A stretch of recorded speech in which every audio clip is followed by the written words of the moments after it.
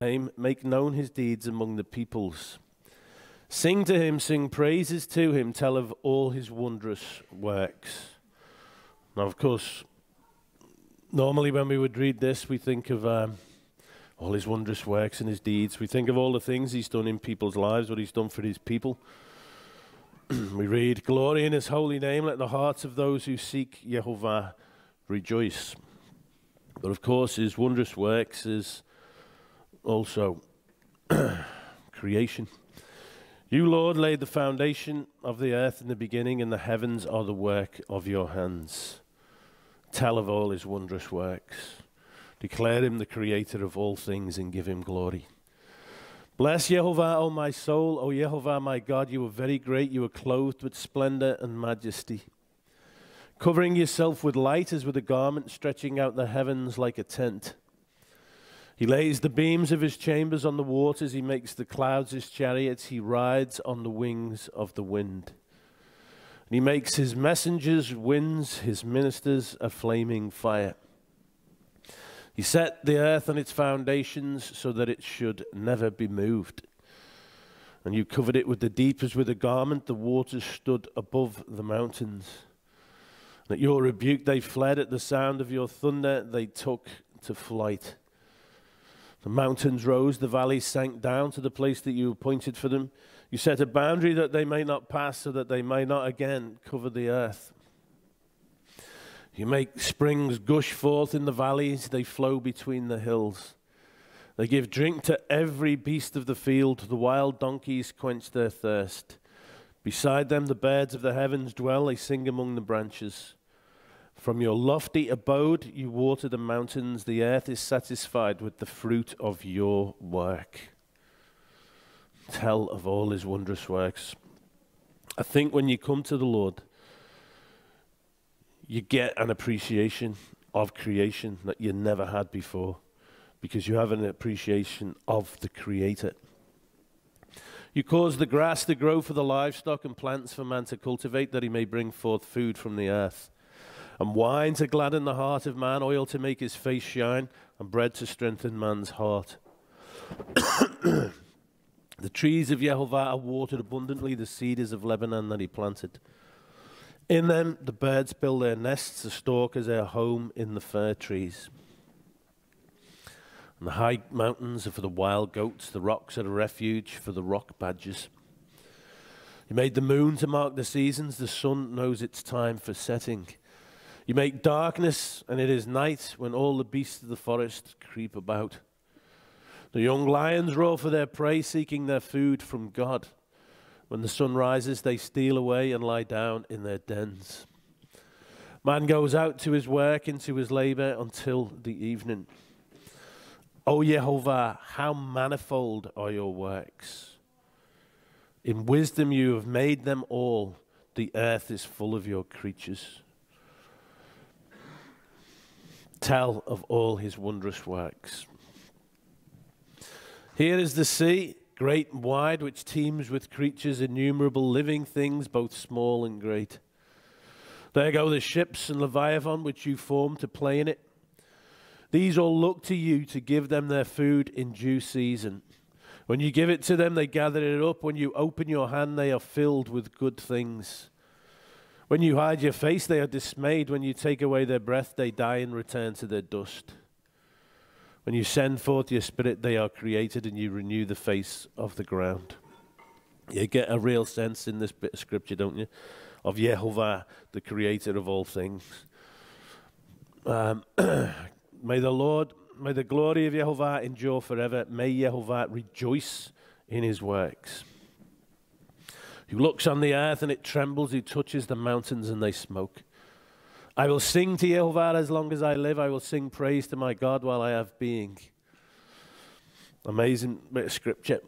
Back to the Song of David, we read, sing to him, sing praises to him, tell of all his wondrous works.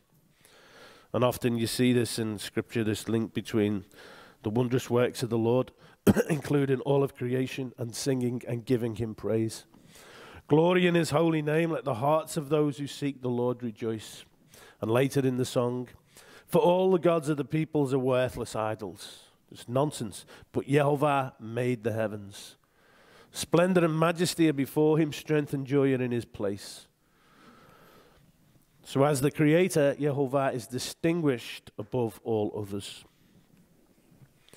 We serve a set-apart God. There is none like him. O Yehovah Zavaot, the God of Israel, who was enthroned above the cherubim, you are the God, you alone, of all the kingdoms of the earth. You have made heaven and earth. Now Jonah and Abraham, Melchizedek identified their God as the creator, the God of all things. We read with Jonah. The word of Yehovah came to Jonah, the son of Amittai, saying, Arise, go to Nineveh, that great city, and call out against it, for their evil has come up before me. But Jonah arose to flee to Tarshish from the presence of Yehovah. He went down to Joppa and found a ship to Tarshish. So he paid the fare and went down into it to go with them to Tarshish, away from the presence of Yehovah. But Yehovah hurled a great wind upon the sea, and there was a mighty tempest on the sea, so that the ship threatened to break up. Then the mariners were afraid, and each cried out to his God, and they hurled the cargo that was in the ship into the sea to lighten it for them. But Jonah had gone down into the inner part of the ship and had laid down and was fast asleep. So the captain came and said to him, What do you mean, you sleeper? Arise and call out to your God. Perhaps the God will give a thought to us, that we may not perish. And they said to one another, Come, let us cast lots, so that we may know on whose account this evil has come upon us. So they cast lots, and the lot fell on Jonah. Then they said to him, Tell us on whose account this evil has come upon us. What is your occupation? Where do you come from? What is your country? And of what people are you? He said to them, I am a Hebrew, and I fear Yehovah, the God of heaven, who made the sea and the dry land. So in this society in which he lives, where they all have gods that they all cry out to, Jonah identifies Yehovah as the God of heaven who made the sea and the dry land. Then the men were exceedingly afraid and said to him, What is it that you've done? For the men knew that he was fleeing from the presence of Yehovah, because he had told them. And they said to him, What should we do to you that the sea may quiet down for us? For the sea grew more and more tempestuous. And he said to them, Pick me up and hurl me into the sea, then the sea will quiet down for you. For I know it is because of me that this great tempest has come upon you. Nevertheless, the men rowed hard to get back to dry land, but they could not, for the sea grew more and more tempestuous against them. Therefore they called out to Yehovah, O Yehovah, let us not perish for this man's life. Lay not on us innocent blood, for you, O Yehovah, have done as it pleased you. So they picked up Jonah and hurled him into the sea, and the sea ceased from its raging. Then the men feared Yehovah exceedingly, and they offered a sacrifice to Yehovah and made vows. We know how the rest of the story goes. But here we have Jonah referring to Yehovah as the God of heaven who made the sea and the dry land. And when the sailors recognized that Jonah's Elohim is Yehovah, the creator who has power over his creation, they greatly fear him. But most people today have no fear of Yehovah. They don't see him as the great creator, which is sad when we consider what we read in Psalm 33. The eye of Yehovah is on those who fear him, on those who hope in his steadfast love, that he may deliver their soul from death. And I think that recognizing Yehovah is the creator of all things is very powerful. It puts everything into perspective.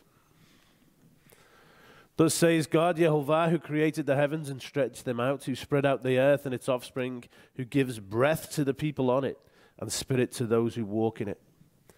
I am Yehovah, that is my name. My glory I give to no other, nor my praise to carved idols. Behold, the former things have come to pass, the new things I now declare. Before they spring forth, I tell you of them. For I know that Yehovah is great, and that our Lord is above all gods. Whatever Yehovah pleases, he does in heaven and on earth, in the seas and all deeps. He it is who makes the clouds rise at the end of the earth, who makes lightning for the rain and brings forth the wind from his storehouses. So, perspective. What perspective do we have? Yehovah knows the future. He made everything. It is because of him that I have life. In his hand, we read, is the life of every living thing and the breath of all mankind. But of course, these truths elude most people, don't they? He does whatever he pleases. Isaiah 40. To whom will you liken me and make me equal and compare me that we might be alike?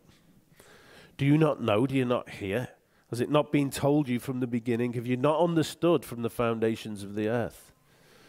It is he who sits above the circle of the earth, and its inhabitants are like grasshoppers, who stretches out the heavens like a curtain and spreads them like a tent to dwell in.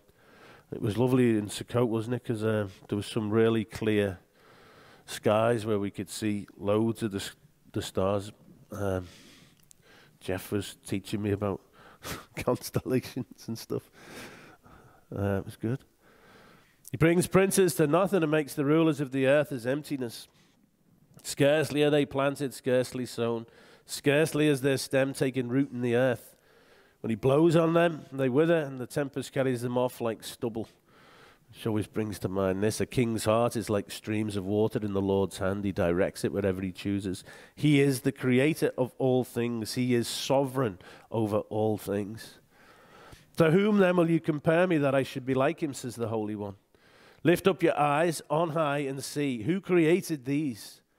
He who brings out their host by number, calling them all by name, by the greatness of his might, and because he is strong in power, not one is missing. We're invited here to actually look and see the heavens and start to recognize how great Yehovah is.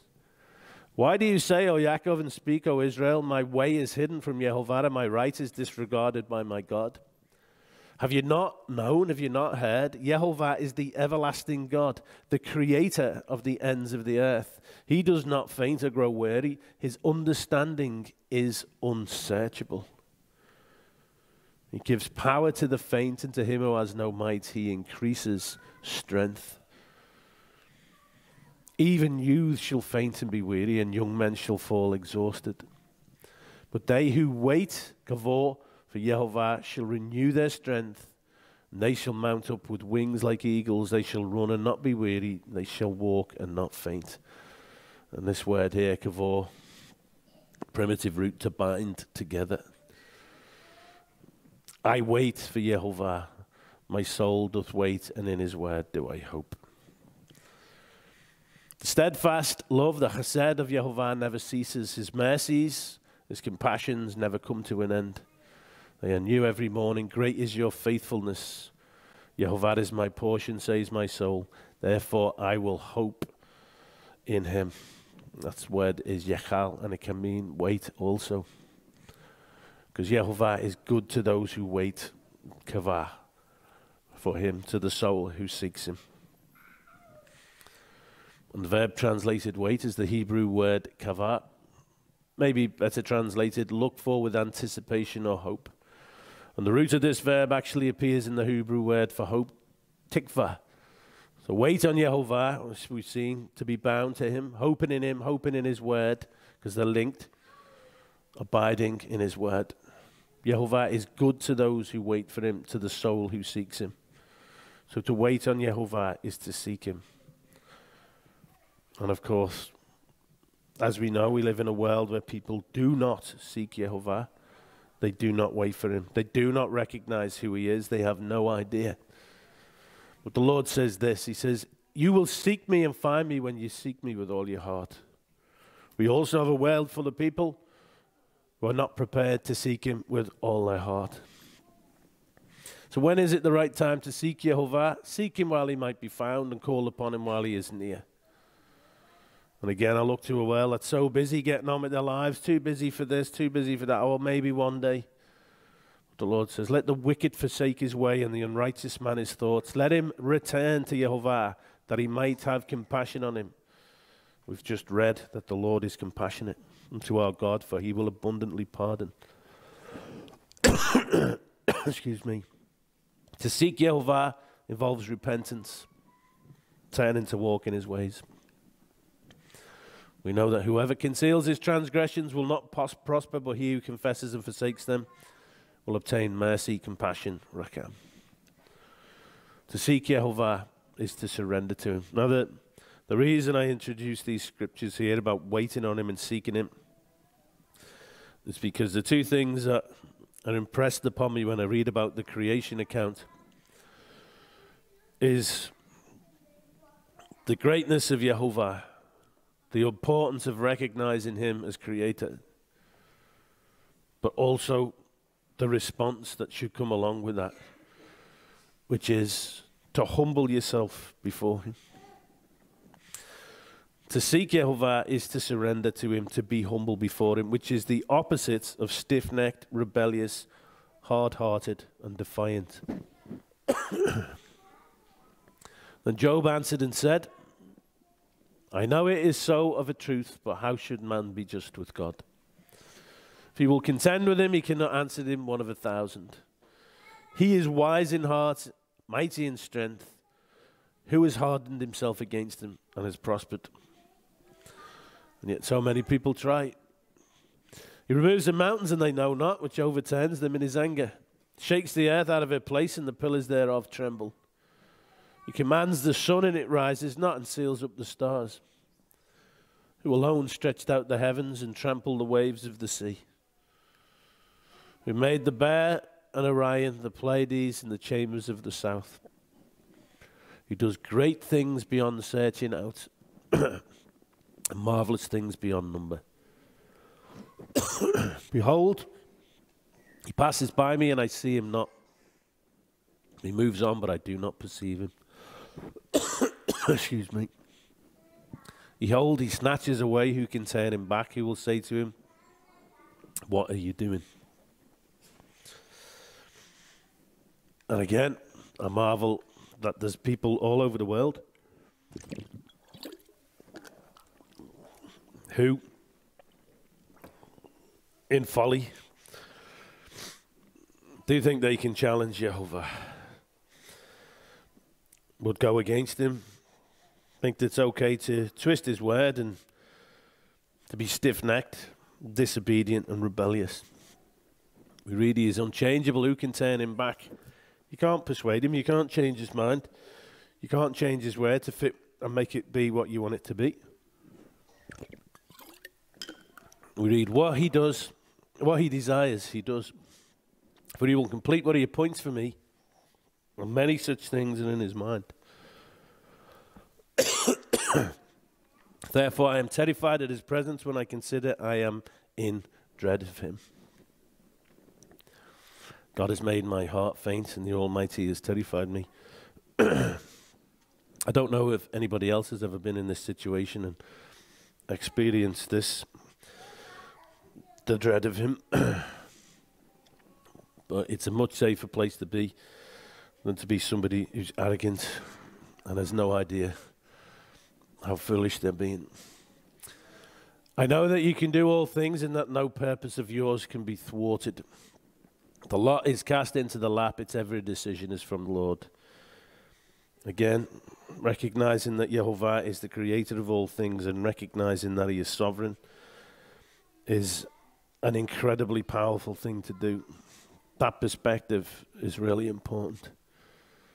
He is sovereign. I form light and create darkness. I make well-being and create calamity. I am Yehovah who does all these things. Shower, O heavens, from above, and let the clouds rain down righteousness. Let the earth open, let salvation and righteousness may bear fruit. Let the earth cause both of them to sprout, them both to sprout. I, Yehovah, have created it. Woe to him who strives with him who formed him, a pot among earthen pots. Does the clay say to him who forms it, what are you making? Or your handiwork say, he has no hands? So woe to him who strives with his maker. And knowing that God is the creator of all things should make us hesitant to oppose him in any way. It is as foolish as for the clay to say to him who forms it, what are you making? And then we read, oh, surely your handiwork say, he has no hands. The only thing more foolish than the creature resisting and opposing the creator is for the creature to believe that there is no creator. Isaiah pictures a clay pot, the handiwork of the potter, saying, my potter has no hands. In other words, I have no creator. So many people obviously fall into that category. Now, Abraham and the events after he rescues Lot. We read, and he, Melchizedek, blessed him and said, blessed be Abraham by God Most High, possessor of heaven and earth. The word is Kona, or to the creator. It can also be translated as it is in the LXX, God who made heaven and earth. And the king of Sodom said to Abraham, give me the persons, but take the goods for yourself. But Abraham said to the king of Sodom, I have lifted my hand to Jehovah, God Most High, creator of heaven and earth, that I would not take a thread or a sandal strap, or anything that is yours, lest you should say, I have made Abraham rich. So, excuse me, in identifying who has prospered him, Abraham refers to his Elohim as Jehovah, God Most High, creator of heaven and earth. He credits Jehovah as being sovereign over the events of his life, and also clearly identifies his Elohim as the one who, as creator, possesses all heaven and earth. Tell of all his wondrous works. I keep coming back to this because when I've been reading about creation and stuff, I always look to the opposition to it, and it really, I don't know, it just really winds me up.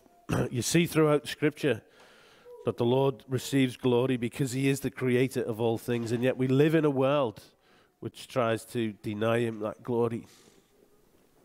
When I look at the heavens, the work of your fingers, the moon and the stars which you have set in place, what is man that you are mindful of him, and the Son of Man that you care for him?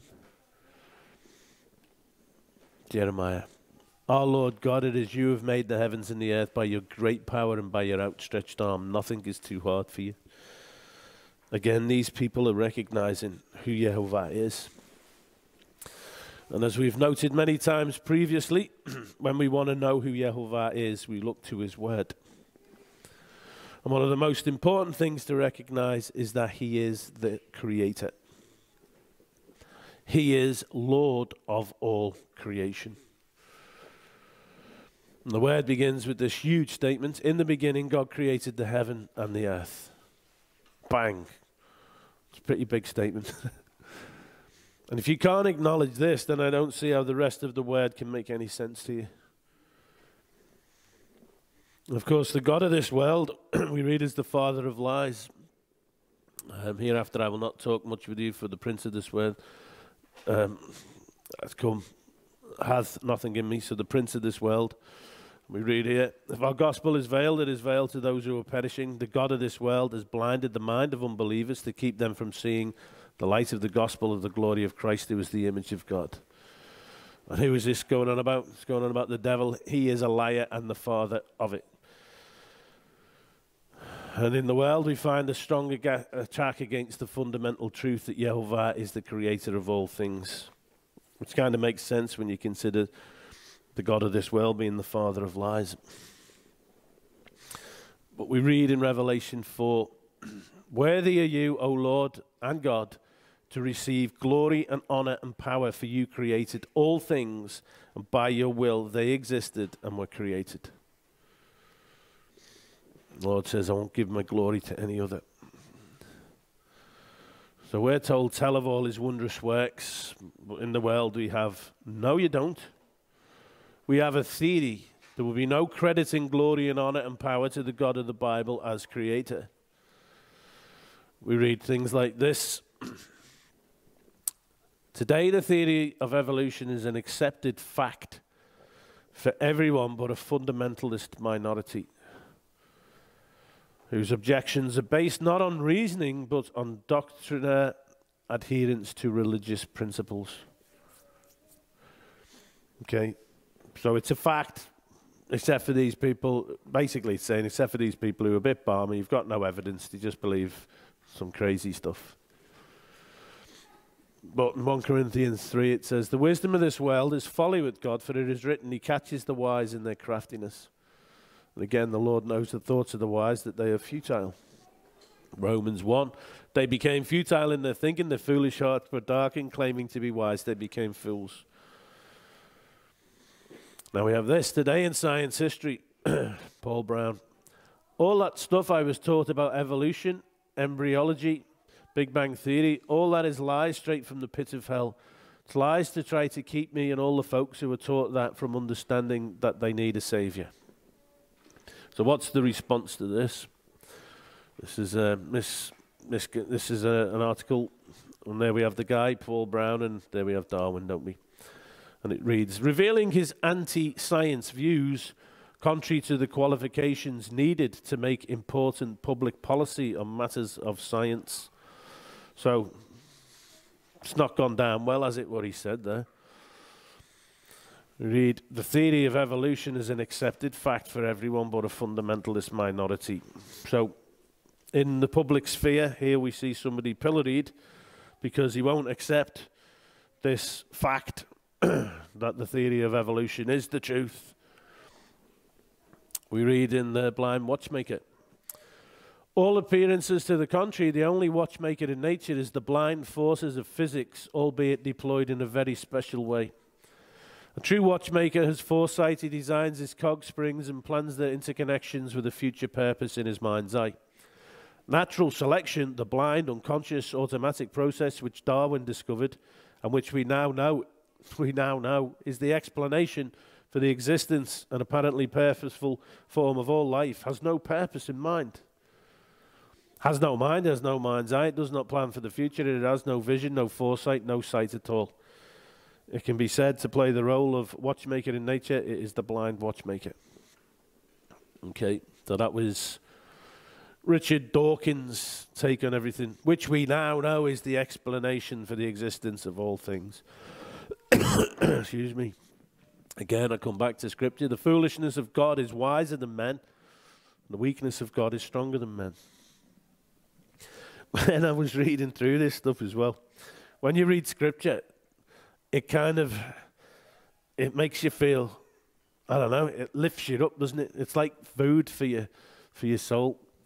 And when I read through what these people are saying, there's such, like, I don't know, like a darkness and an ugliness to some of the things they say.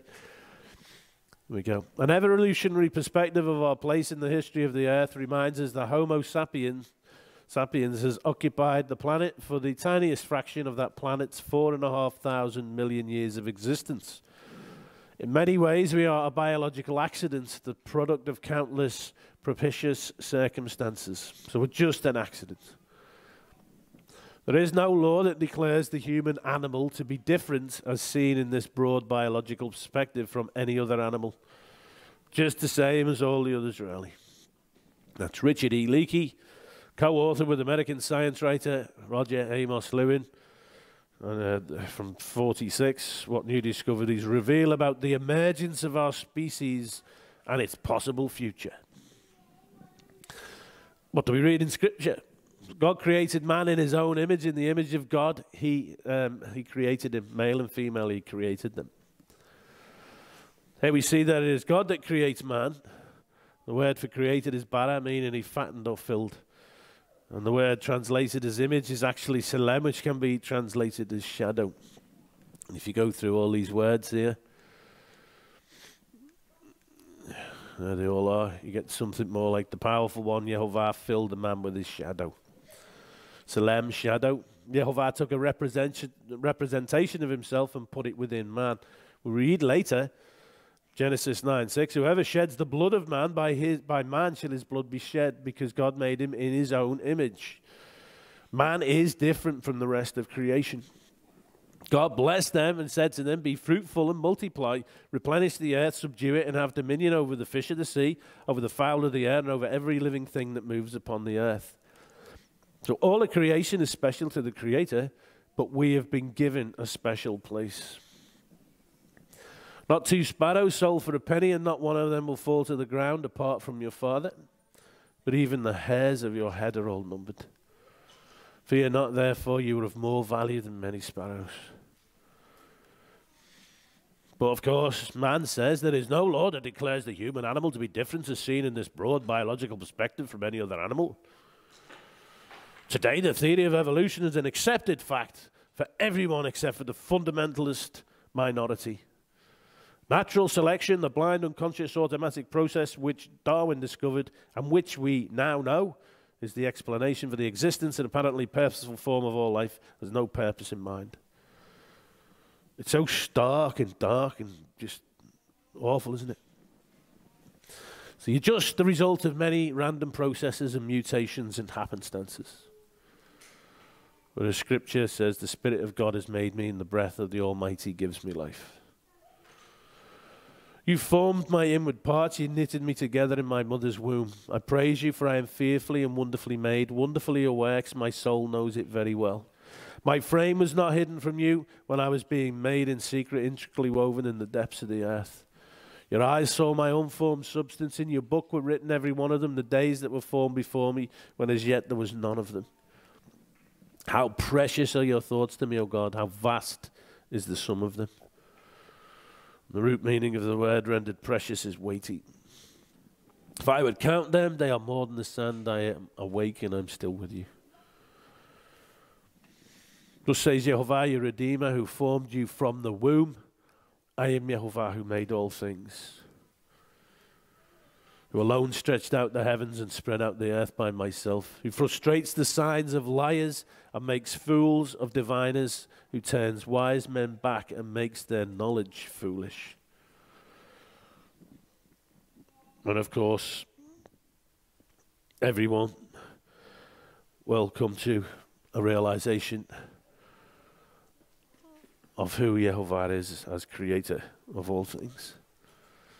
Creation and evolution in public education. While many doctrines do not raise theological objections to the modern evolutionary synthesis as an explanation for the present form of life on earth, various fundamentalist sects, including many churches within Christianity, have objected vehemently. Some adherents are passionately opposed to the consensus view of the scientific community. Literal interpretations of religious texts are the greatest cause of conflict with evolutionary and cosmological investigations and conclusions. So, literal interpretation, that's the way it's said. Internationally, evolution is taught in science courses with limited controversy, with the exception of a few areas of the United States and several Islamic fundamentalist countries. So you Americans, what are you playing at? Isaiah 66:2. All these things my hand has made, and so all these things came to be, declares Yehovah. The Lord creates all things. And then he says this wonderful thing, but this is the one to whom I will look. He who is humble and contrite in spirit and trembles at my word. This word that they think we're foolish to literally interpret and take our truth from. And again, the two things that I think are really important. To recognize who Yehovah is, to truly get a perspective on that, and as a result, to humble yourself before him. We continue. There it is, the United States again. The Supreme Court has ruled the teaching of creationism as science in public schools to be unconstitutional, irrespective of how it may be purveyed in theological or religious instruction. In the United States, intelligent design has been represented as an alternative explanation to evolution in recent decades, but its demonstrably religious, cultural, and legal missions have been ruled unconstitutional by a lower court. So even to talk about intelligent design is actually, it's too close to the bone for them to even accept that. So intelligent design, terrifying stuff. Terrifying. You've no idea of how dangerous it is. Intelligent design, the new creationism, threatens all of science and society. It's a bit over the top. Now, the results of encouraging the adoption of the theory of evolution as fact And we've looked at these 2 years ago. Only 9% of UK respondents said humans and other living things were created by God and have always existed in their current form. 9%. Meanwhile, 19% of UK atheists believe evolution cannot explain the existence of humanity. So a few of them recognise what's a bit of a rubbish theory. And according to the Times, the number of Brits believing in creation is down 50% in the past 8 years. So increasingly, people moving away from the truth and giving Yehovah the glory that he deserves. UK adults showed the highest levels of ease in accepting evolutionary science in reference to their personal beliefs, with 64% saying they found it very easy or somewhat easy in comparison to 50% in Canada. So 64% just said, yeah, a theory of evolution, spot on, yeah, totally, we're on board with that.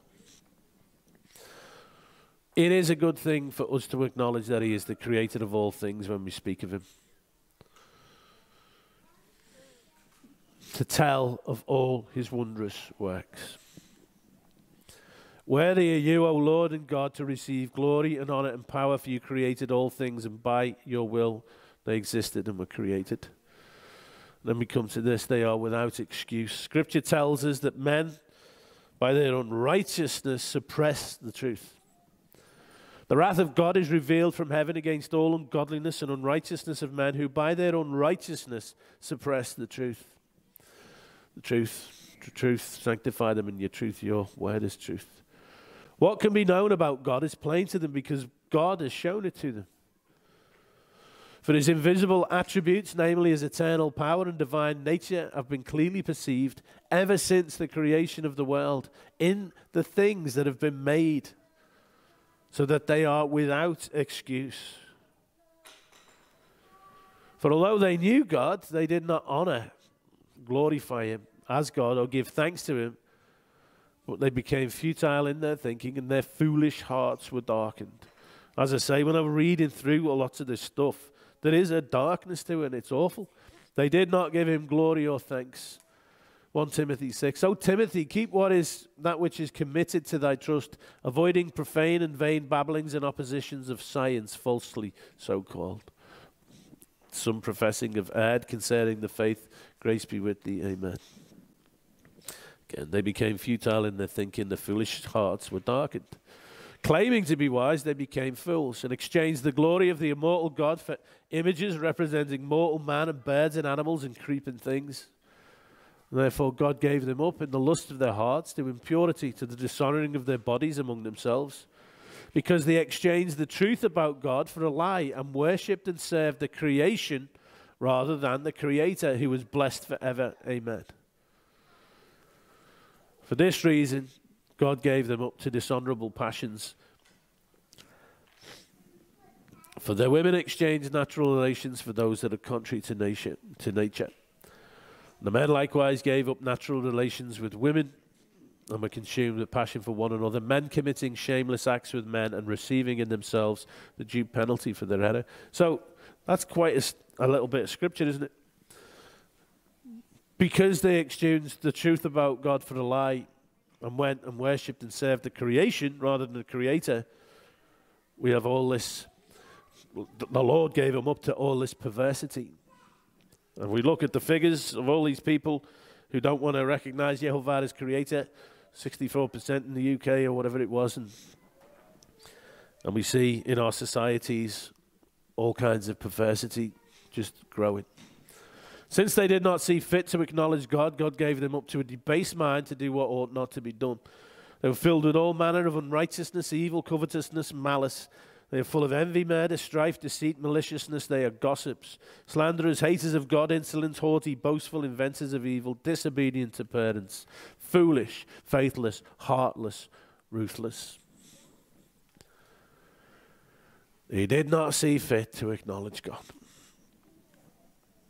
They did not glorify him as God or give him thanks. They became futile in their thinking. Their foolish hearts were darkened, leading to all manner of unrighteousness, evil, covetousness, malice.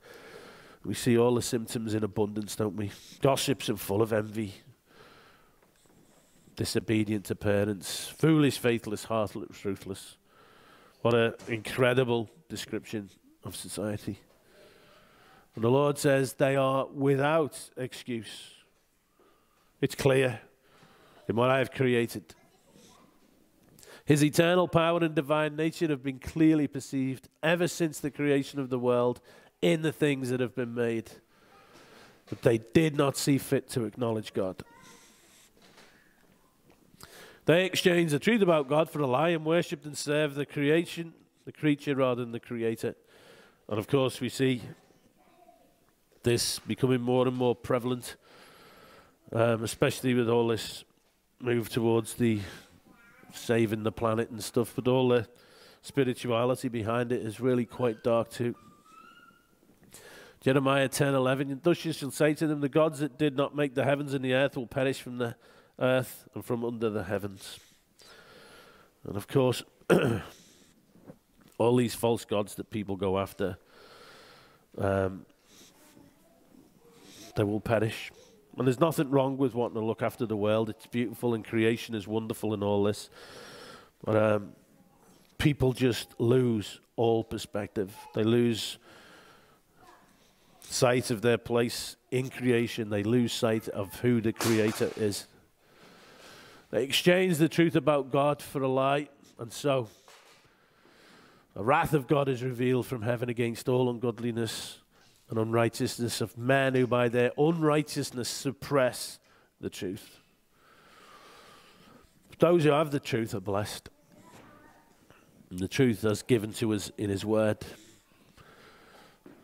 There we have it. Righteousness is an everlasting righteousness, and thy law is the truth. And of all these unrighteous people who want to suppress it. The word of Yehovah is upright. All His work is done in faithfulness. He loves righteousness and justice. The earth is full of the steadfast love of Yehovah. It's funny, isn't it, when you read all about the way creation operates and the animals waiting for the Lord to feed them and all these things. And most of creation has an appreciation of who Yehovah is. But then we have the unrighteous ones who want to suppress the truth. By the word of Yehovah the heavens were made, and by the breath of His mouth all their host. He gathers the waters of the sea as a heap, He puts the deeps in storehouses. Let all the inhabitants, let all the earth fear Yehovah. Let all the inhabitants of the world stand in awe of Him. Why? Because He spoke and it came to be. He commanded and it stood firm. And people should just be like, wow, look what He has done. Yehovah brings the counsel of the nations to nothing. He frustrates the plans of the people. The counsel of Yehovah stands forever, the plans of His heart to all generations. Blessed is the nation whose God is Yehovah, the people whom He has chosen as His heritage. Yehovah looks down from heaven. He sees all the children of man. From where He sits enthroned, He looks out on all the inhabitants of the earth. He who fashions the hearts of them all and observes all their deeds. The king is not saved by his great army, a warrior is not delivered by his great strength. The war horse is a false hope for salvation. By its great might it cannot rescue. Behold, the eye of Yehovah is on those who fear Him, on those who hope in His steadfast love. That He may deliver their soul from death and keep them alive in famine. And again, our soul waits for Yehovah. He is our help and our shield. And we saw before, to wait on Him is to seek Him. To seek Him is to turn to Him, which is to repent, which is to humble yourself before Him. You will seek me and find me when you seek me with all your heart. And I will be found by you, declares Yehovah. I will restore your fortunes and gather you from all nations and all places where I have driven you, declares Yehovah, and I will bring you back to the place from which I sent you into exile. Marvelous promise. Now back to Psalm 33. Our heart is glad in Him because we trust in His holy name. We know who He is. We know what His character is like. Character, His attributes is laid out in His word. Let your steadfast love, O Yehovah, be upon us, even as we hope in you. So, to trust in his holy name. I will extol thee, my God, O King, and I will bless thy name forever and ever. Every day I will bless thee, and I will praise thy name forever and ever. Great is Jehovah, and greatly to be praised, and his greatness is unsearchable. One generation shall praise thy works to another, and shall declare thy mighty acts. I will speak of the glorious honor of thy majesty and of thy wondrous works. And men shall speak of the might of thy terrible acts, and I will declare thy greatness. They shall abundantly utter the memory of thy great goodness, and shall sing of thy righteousness. His holy name. The Lord is gracious and merciful, slow to anger, and abounding in steadfast love. I will trust in his holy name. This is who he is. The Lord is good to all, and his compassion is over all that he has made. All thy works shall praise thee, O Jehovah, and thy saints shall bless thee. They shall speak of the glory of thy kingdom and talk of thy power, to make known to the sons of men his mighty acts and the glorious majesty of his kingdom. Again, let all the inhabitants of the world stand in awe of him. He spoke, and it came to be. He commanded, and it stood firm. But do the inhabitants of the world stand in awe of Jehovah? There we go, creation and evolution again, in public education. Council of Europe.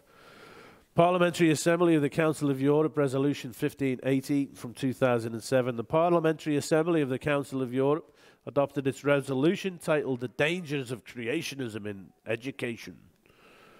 The resolution observed that the war on the theory of evolution and on its proponents most often originates in forms of religious extremism, closely linked to extreme right-wing political movements, and urged member states firmly oppose the teaching of creationism as a scientific discipline on an equal footing with the theory of evolution, and in general the presentation of creationist ideas in any discipline other than religion. So it's actually seen as something dangerous. Drafting and adoption. The Assembly's work leading to adopting the resolution began in 2006 when several delegates of the Assembly, led by the British Labour Party politician Andrew McIntosh, suggested to adopt a recommendation on this theme. During draft, the report and draft resolution were prepared by the delegate from the French Socialist Party, Guy Legang, whatever his name is. But this was something that took a long time to prepare. A lot of people were involved in it. And the content, the resolution's aim is to warn against certain tendencies to pass off as a belief as science. The Parliamentary Assembly is worried about the possible ill effect of the spread of creationist ideas within our educational systems and about the consequences for our democracies. I just think it's fascinating that they seem to be so concerned. If we're not careful, creationism could become a threat to human rights. I don't really understand where they're coming from, to be honest. It rejects that creationism in any form, including intelligent design, can be considered scientific, but considers possible its inclusion in religious and cultural classes. Now, I know I've met a couple of them, actually, people who are scientists who actually teach creationism, but they do it in a very scientific way. So I don't understand any of this at all. But they genuinely seem to be quite concerned. The resolution concludes that teaching creationism in school as a scientific theory may threaten civil rights. It's just, I don't understand. Psalm 19. The heavens are telling of the glory of God, and their expanses declaring the work of his hands. They're going on in these big meetings and everything. It just makes me laugh that above them are the heavens, just declaring that God is magnificent. Lift up your eyes on high and see who has created these stars, the one who leads forth their host by number. He calls them all by name. Because of the greatness of his might and the strength of his power, not one of them is missing. And there they are, just totally unaware. Sing to him, sing praises to him, tell of all his wondrous works. Let all the inhabitants of the world stand in awe of him. He spoke and it came to be, he commanded and it stood firm. And what about in Australia? Although creationist views are popular among religious education teachers and creationist teaching materials have been distributed by volunteers in some schools, many Australian scientists take an aggressive stance supporting the right of teachers to teach the theory of evolution unhindered by religious restrictions. So they take an aggressive stance. An essential element in the teaching of science is the encouragement of students and teachers to critically appraise the evidence for notions being taught as science. Again, the people that I have met and listened to are not talking gobbledygook. The Society states unequivocally that the dogmatic teaching of notions such as creationism within a science curriculum stifles the development of critical thinking patterns in the developing mind and seriously compromises the best interests of objective public education. This could eventually hamper the advancement of science and technology as students take their places as leaders of future generations. It's like, we'll have no debate. No, thank you. And that's the Geological Society of Australia. Amos 4. Behold, he who forms the mountains and creates the wind and declares to man what are his thoughts. He who makes dawn into darkness and treads on the high places of the earth. Yehovah, the God of hosts, is his name. How blessed we are to know him as creator. In Brazil, teaching of creationism in scientific education classes is forbidden by the Ministry of Education. Religious education is not forbidden as such, but the federal constitution states that the union can neither impose nor promote nor finance any religion because, by law, Brazil is a secular state. In 2004, however, teachers of religious education classes in schools of the Education Department of Rio de Janeiro began to present creationism in their classes as scientific fact. The practice was directly initiated by politicians in power who were promoting their personal religious views, and their action moved Brazilian scientists to protest the abuse. This was abuse, apparently. In China, evolutionary theory is part of the public education in the People's Republic of China. As private religious schools are rare, nearly all students receiving primary and secondary education in mainland China receive education that includes evolutionary theory. Jeremiah 10. It is he who made the earth by his power, who established the world by his wisdom, and by his understanding stretched out the heavens. When he utters his voice, there is a tumult of waters in the heavens, and he makes the mist rise from the ends of the earth. That is our God, Yehovah. He makes lightning for the rain, and he brings forth the wind from his storehouses. Tell of all his wondrous works. The Netherlands. In the Netherlands, some factions teach creationism in their own schools besides evolution. Factions. In May 2005, a discussion on intelligent design erupted when Minister of Education Maria van der Hoeven suggested that debate about intelligent design might encourage discourse between the country's various religious groups. She sought to stimulate an academic debate on the subject. Following strong objection from some scientists, she dropped plans of holding a conference on the matter. We cannot have this academic debate. Thank you very much. After the 2007 election, she was succeeded by Ronald Plasterk, it's a funny name, isn't it? Described as molecular geneticist, staunch atheist, and opponent of intelligent design. So, some factions teach creationism in their own schools besides evolution. I'm just so mindful of the language that's being used. A faction. They're a faction, are they? Okay. Norway. 86, Norway's then Minister of Church and Education Affairs, Kjell Bondevik, whatever his name is, proposed new education plans for the elementary and middle school levels, which included skepticism to the theory of evolution and were told that a final answer to the origin of mankind was unknown. Sounds fair, doesn't it? The proposal was withdrawn after it had generated controversy. Ooh. That all the inhabitants of the world stand in awe of him. He spoke, he came to be, he commanded, and it stood firm. How far away have people moved from the truth? Pakistan. Although it has been claimed that evolution is not taught in Pakistani universities, the Higher Education Commission of Pakistan, which is the federal body which sets standards of course content, as knowledge and understanding of evolution is being compulsory for several courses, such as microbiology, bioinformatics, zoology, botany, as well as others. 2006, the Pakistani Academy of Sciences became a signatory of the Inter-Academy Panel Statements on the Teaching of Evolution.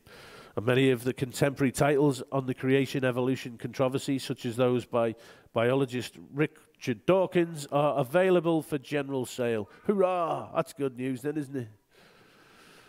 You alone are Yehovah.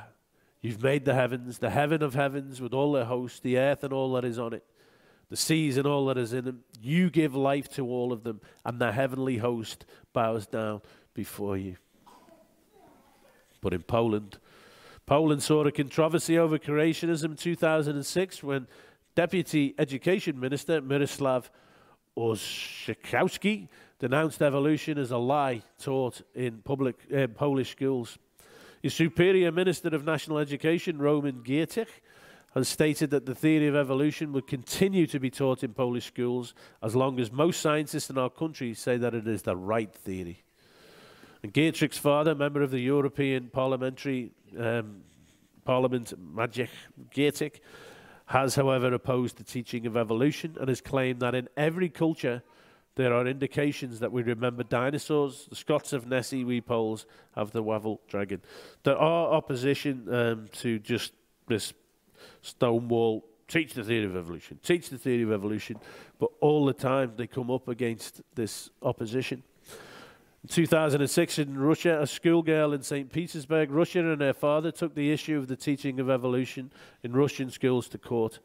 The Russian Ministry of Education supports the theory of evolution, and representatives of the Russian Orthodox Church backed the suit. In 2007, the first instance court, and in July, the second instance court ruled in favour of the ministry. So, again, opposition comes, but no, the theory of evolution, that's where we stand. The Lord by wisdom founded the earth, by understanding he established the heavens. And of course, it seems that these people do not have wisdom or understanding. Claiming to be wise, they became fools. They became futile in their thinking, and their foolish hearts were darkened. For his invisible attributes, namely his eternal power and his divine nature, have been clearly perceived ever since the creation of the world in the things that have been made, so they are without excuse.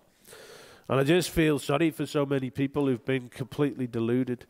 They're missing out on so much. When you can look at creation from the perspective of Yehovah being the creator, it's an amazing thing, isn't it? It's so wonderful. And you just have such an appreciation for what he has made. Serbia. In Serbia, the teaching of evolution was suspended for 1 week in 2004 under Minister of Education and Sport, Kolik, only allowing schools to reintroduce evolution into the curriculum if they also taught creationism. After a deluge of protest from scientists, teachers and opposition parties, says the BBC report, Kolik's deputy, Milan Breda, made the statement, "I have come here to confirm Charles Darwin is still alive," and announced that the decision was reversed. Hurrah, eh? They're all made up.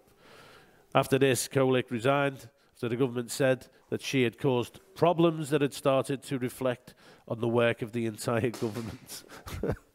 That's just bizarre to me. Let all the inhabitants of the world stand in awe of him, and they don't, do they? He spoke and it came to be, he commanded and it stood firm, and they can't appreciate any of this. So, we're finished with the United Kingdom, and then we'll have a look at the United States. In each of the countries of the United Kingdom, there is an agreed syllabus for religious education with the right of parents to withdraw their children from these lessons. The religious education syllabus does not involve teaching creationism, but rather teaching the central tenets of major world faiths. So, we won't get taught about Yehovah, the Creator, in religious education in England. At the same time, the teaching of evolution is compulsory in public funded schools. Of course, the host of heaven worships Yehovah. These people don't seem to want to. You are Yehovah, you alone. You've made the heaven of heavens with all their host, the earth and all that is on it, the seas and all that is in them. And you preserve all of them. and the host of heaven worships you. In 2003, the Emmanuel Schools Foundation, previously the Vardy Foundation after its founder, sponsored a number of faith-based academies where evolution and creationist ideas were taught side by side in science classes. This caused a considerable amount of controversy. The former Archbishop of Canterbury, Rowan Williams, has expressed his view that creationism, there he is, should not be taught in schools. I don't understand. By him all things were created, both in the heavens and on earth, visible and invisible. Whether thrones or dominions or rulers or authorities, all things have been created through him and for him. And here we have the Archbishop of Canterbury saying that creationism should not be taught in schools. An organisation called Truth in Science has distributed teaching packs of creationist information to schools and claims that 59 schools are using the packs as a useful classroom resource. The government has stated that neither intelligent design nor creationism are recognised scientific theories and they are not included in the science curriculum. The Truth in Science information pack is therefore not an appropriate resource to support the science curriculum. It is arranging to communicate this message directly to schools. The teaching of creationism and intelligent design in the schools in the UK is being opposed by the British Centre for Science Education. So, everywhere you go, all around the world, people don't seem to be taught at all about creation, about Yehovah as the creator of all things. And people who suggest that it should even be part of a debate are just shot down because it's dangerous. Factions. We read, let all the inhabitants of the world stand in awe of him. How far we've come, for he spoke, it came to be, he commanded, and it stood firm. So what about America? Main article, Creation and Evolution in Public Education in the United States. In the United States, creationists and proponents of evolution are engaged in a long-standing battle over the legal status of creation and evolution in the public school classroom. Some 13 US states are exposed to offer They've been exposed, to offer pro-creationist contents in public or charter schools, and they often are criticised as unconstitutional. There are also religious homeschool curriculum that offer creationist education. Ooh, homeschoolers, ooh. So some 13 US states are exposed to offer pro-creationist contents. Terrifying stuff again, terrifying. The world over, there is incredible opposition to the truth. Man refusing to give glory to Yehovah. So, some of the things we've read. Literal interpretations of religious texts are the greatest cause of conflict with evolutionary and cosmological investigations and conclusions. The war on the theory of evolution and on its proponents most often originates in forms of religious extremism. If we're not careful, creationism could become a threat to human rights. Some factions teach creationism in their own schools besides evolution. You get the flavor, don't you? Claiming to be wise, they became fools. They became futile in their thinking. Their foolish hearts were darkened. They did not glorify him as God or give thanks to him. By their unrighteousness, they suppressed the truth. They are without excuse. Yet for us, there is but one God, the Father, from whom are all things, and we exist for him, and one Lord, Yeshua HaMashiach, by whom all things, and we exist through him. By whom are all things, and we exist through him. John 1:3. All things came into being through him, and apart from him, nothing came into being that has come into being.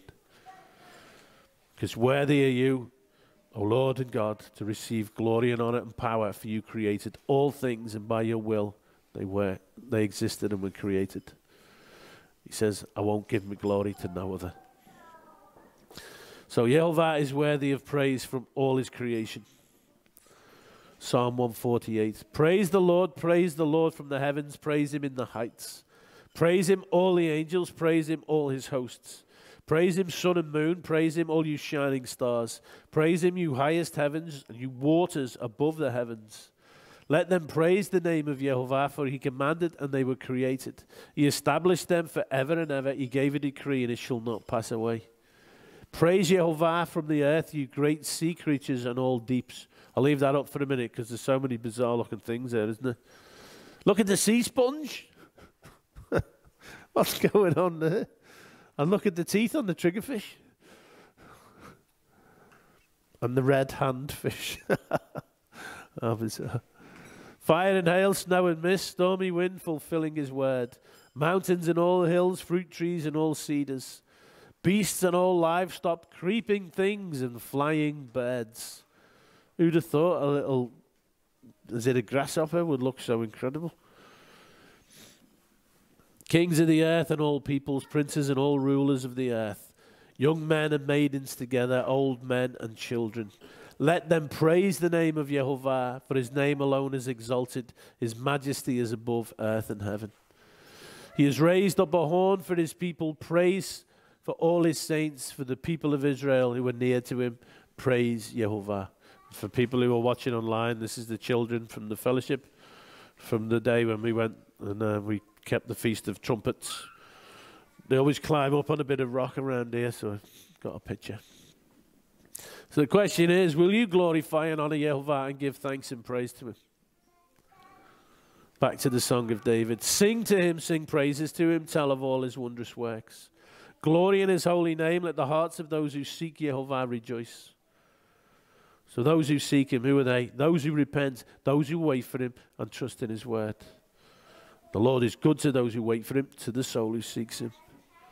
And later in the song, sing to the Lord all the earth. Tell of his salvation from day to day. Declare his glory among the nations, his marvelous works among all the peoples. For great is Yehovah and greatly to be praised, and he is to be feared above all gods. For all the gods of the peoples are worthless, whether they be gods of bogus science or flesh-centered spirituality. But Yehovah made the heavens. Splendor and majesty are before him, strength and joy are in his place. Ascribe to Yehovah, O families of the peoples, ascribe to Yehovah glory and strength. Ascribe to Yehovah the glory due his name. Bring an offering and come before him. Worship Yehovah in the splendor of holiness. So worship here, shakah, to bow, to prostrate oneself, speaks of humility, coming before Yehovah as a servant would come before his master. It says here, bring an offering, draw near, karav, korban.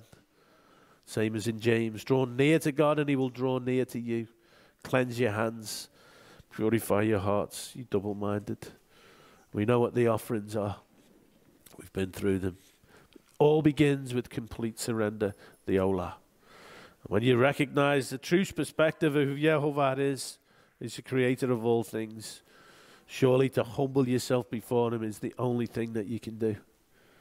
And the Olah is a whole offering. The word comes from the Hebrew kalil. The root of this word is kalal, which means to be perfected, finished, or complete. This is talking about completely surrendering yourself to Yehovah. And one of the cognates of this word is kalat, which is the word for bride. If you are completely surrendered, then you are Yehovah's. For Yehovah, for your maker is your husband. Yehovah Zavayot is his name. And the Holy One of Israel is your Redeemer. The God of the whole earth, he is called. So, finish with this. Will you recognize who he is and bow before him surrendered? Will you ascribe to him glory and esteem?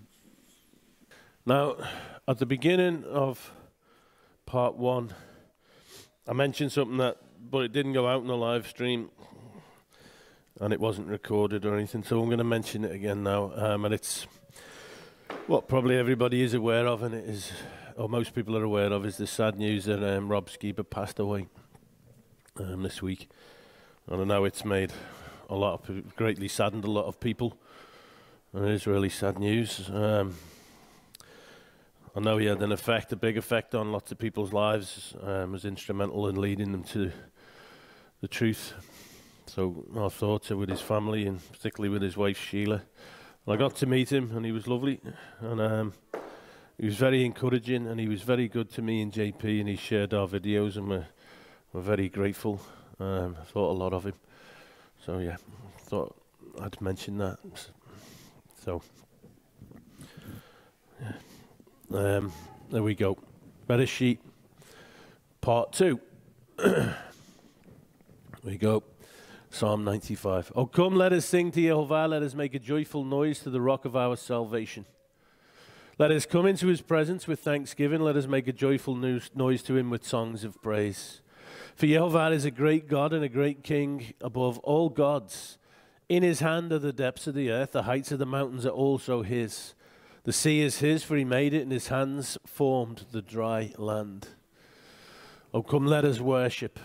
And the word there is this word, shakah, to bow, to prostrate oneself. And bow down, to bend, to bow down, to kneel. Let us kneel. And the word there is barach, which means to bless. Before Yehovah, our Maker. So let us humble ourselves before our Creator, is what's being spoken of. To worship Yehovah is to be submitted to him and is to be humble. To lessen yourself, become more like him. To bless Yehovah is to be submitted to him, to be humble, to surrender completely to him. For he is our God, and we are the sheep of his pasture and the sheep of his hand. So, how does that work for us? John 10. When he has brought out all his own, he goes before them. The sheep follow him, for they know his voice. They walk after him. Stranger they don't go after. They will not follow, but they will flee from, for they do not know the voice of strangers. This is all about bowing down before Yehovah, about being humble before him. Sadly, many people claiming to belong to the Good Shepherd have little interest in hearing his voice. Their lives are not defined by walking in the truth and keeping the commandments and the statutes. The standards and rules they live by are of man. Either be their own ideas or adopted ideas from other men or religious institutions. But to follow Yeshua means total surrender. When we talk about Yehovah as creator of all things, an understanding in that surely can only bring one response when we realize what a fool it would be to contend with him. The only response really when you recognize who he is to completely surrender and to follow Yeshua. This is what it is all about. It's about laying down your life, dying to self. We become less so that he becomes more.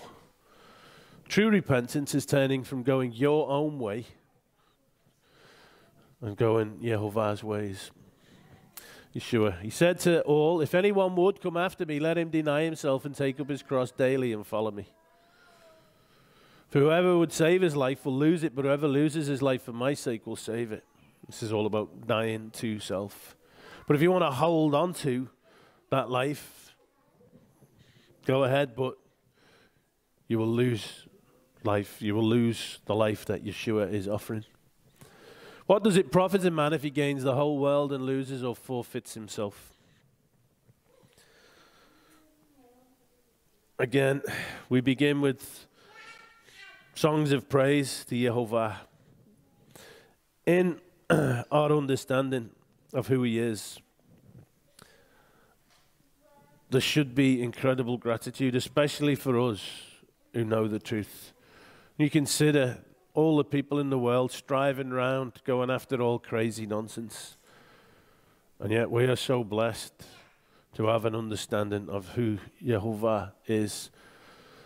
They don't. But what does it profit a man if he gains the whole world and loses or forfeits himself?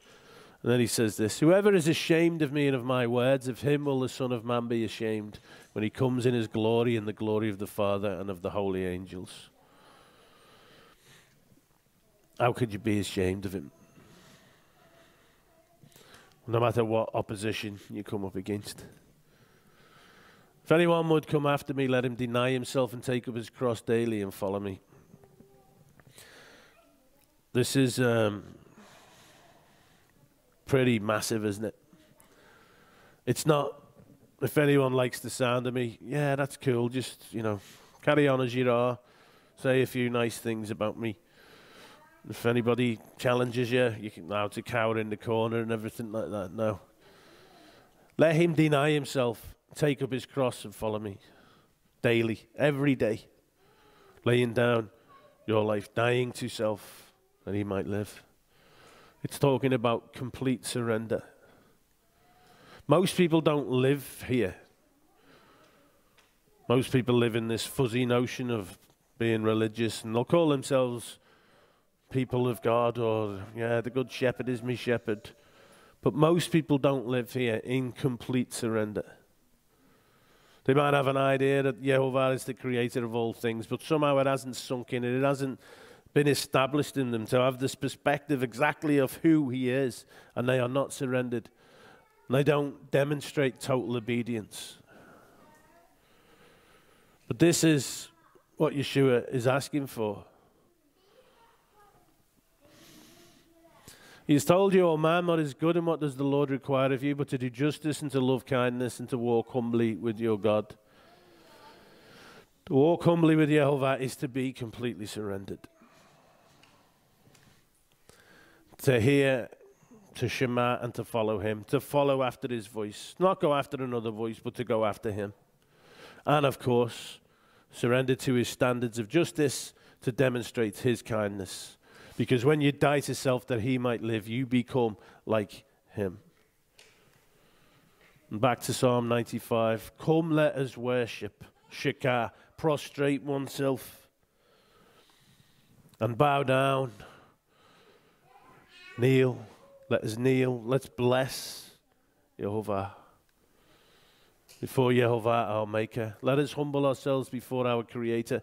To worship him is to be submitted to him. To bless Yehovah is to be submitted to him. For he is our God, and we are the sheep of his pasture and the sheep of his hand. Today, if you hear his voice, do not harden your hearts as at Meribah, as on the day at Massah in the wilderness. When your fathers put me to the test and put me to the proof, though they had seen my work. And what did they say? Oh, is Yehovah among us or not? This is a bit tough. What's going on? For 40 years I loathed that generation and said, they are a people who go astray in their heart and they have not known my ways. Therefore I swore in my wrath, they shall not enter my rest. I do not want to have any part of Yehovah's wrath. Will you worship and bow before you make it? Or are you hard-hearted like the people just described? Today when you hear his voice, his word, will you put Yehovah to the test? And will you go astray in your heart? So many people struggling with this and that in their life and all this and, oh, I can't believe it. And really all it comes down to is the fact they are not surrendered to Yehovah.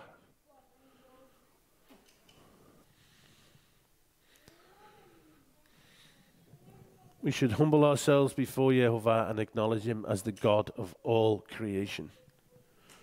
And those who are humble submit to him and they walk in all his ways.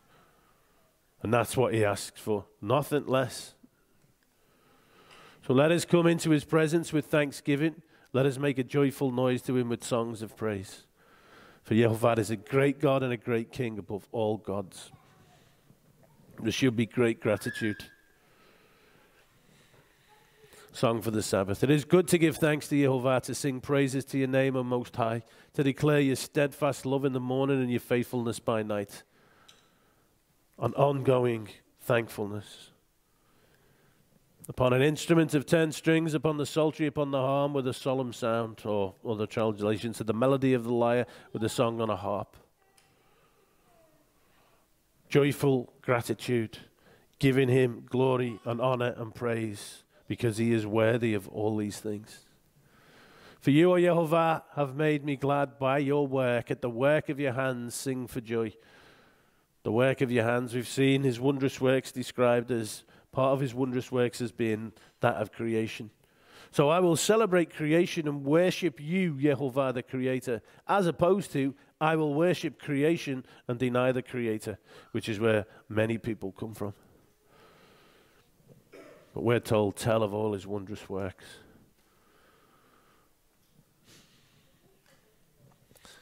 Our Lord God, it is you who have made the heavens and the earth by your great power, by your outstretched arm. Nothing is too hard for you. It's another amazing thing to suddenly get a realization of. O Yehovah Zavaot, the God of Israel, who is enthroned above the cherubim, you are the God, you alone, of all the kingdoms of the earth. You made heaven and earth. He's the God of absolutely everything.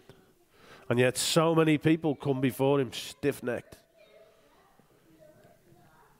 Before the mountains were brought forth, or ever you would form the earth and the world from everlasting to everlasting, you, O God, and yet people will contest with his word.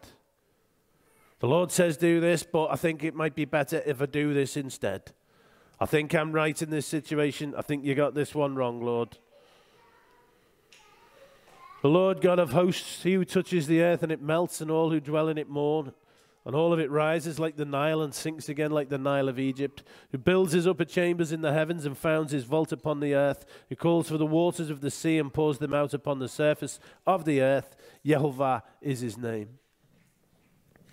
And this same God, the creator of all things, speaks to those who would come before him and bow. To all those who belong to his holy nation, he says this: listen to me, O house of Yaakov, all the remnant of the house of Israel who have been born by me from before your birth, carried from the womb.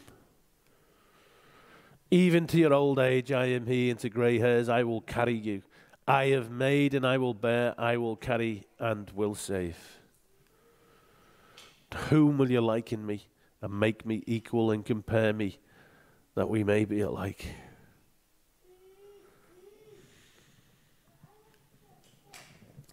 Remember the former things of old, for I am God and there is none other.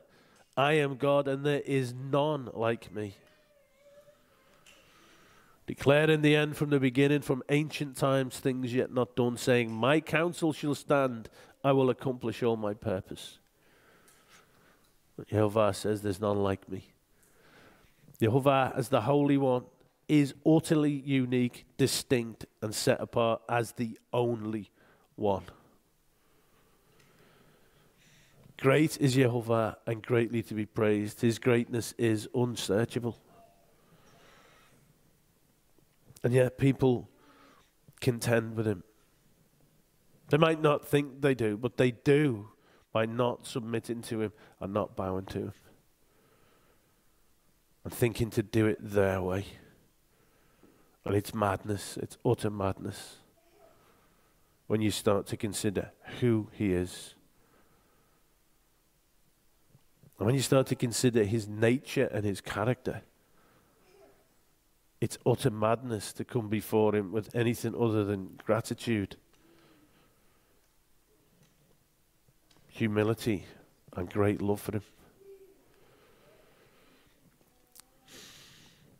He's outside of time and he inhabits eternity. He is, I would say, beyond our comprehension. Truly, there is none like him. His greatness is unsearchable. And yet, he tells us that he dwells with the humble.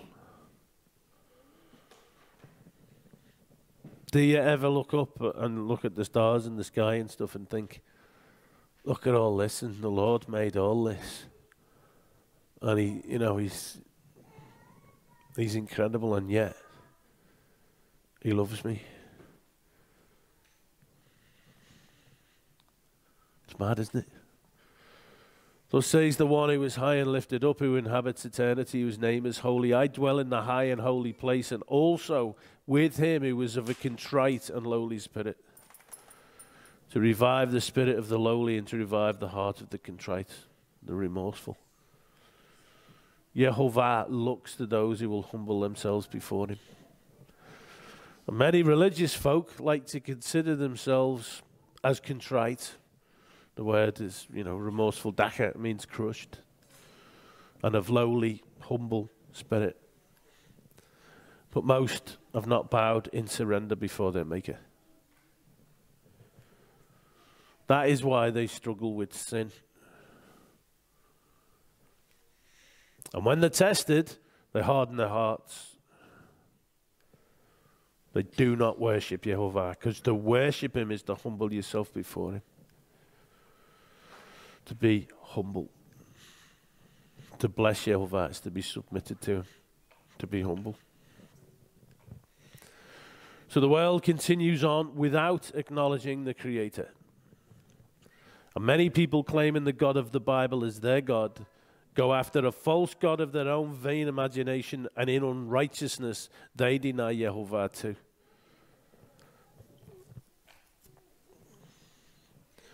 People creating gods that are okay with their life choices or whatever it might be, or their worldview.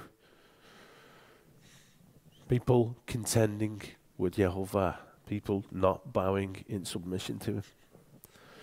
But thus says Yehovah, heaven is my throne and the earth is my footstool. This is the one to whom I will look, he who is humble and contrite in spirit and trembles at my word. Yehovah, the creator of all things, says he looks to those who tremble at his word. He looks to the humble. It is only those who are surrendered to Yehovah, who are humble before him, that can declare with sincerity the words of David. You are my God, and I will give thanks to you. You are my God. I will extol you. Because for so many people, Yehovah is not their God. For those who bow down before Yehovah, for those who tremble at his word, we read, our help is in the name of Yehovah, who made heaven and earth. And hang on, who made heaven and earth? By the word of Yehovah the heavens were made, by the breath of his mouth all their host. So if you do get a chance, go out and have a look. The counsel of Yehovah stands forever, the plans of his heart to all generations. Blessed is the nation whose God is Yehovah, the people whom he has chosen as his heritage. And as we have seen, he is husband to those who bow in complete surrender.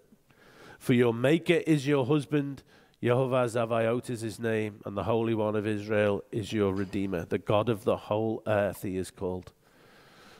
All begins with the Ola offering, the whole offering, from which we can get one of the cognates being kala, which is the word for bride. So come, let us kneel before Yehovah our Maker and bless him. Let's ascribe to him glory and esteem. And to bless him, we must be humble before him. In the beginning, God created the heaven and the earth. We've said before, he's outside of time. This is a picture I won't go into the details of, but JP goes, I don't know what teaching it is that he goes into it on, but it's worth finding out if anyone can think what it is.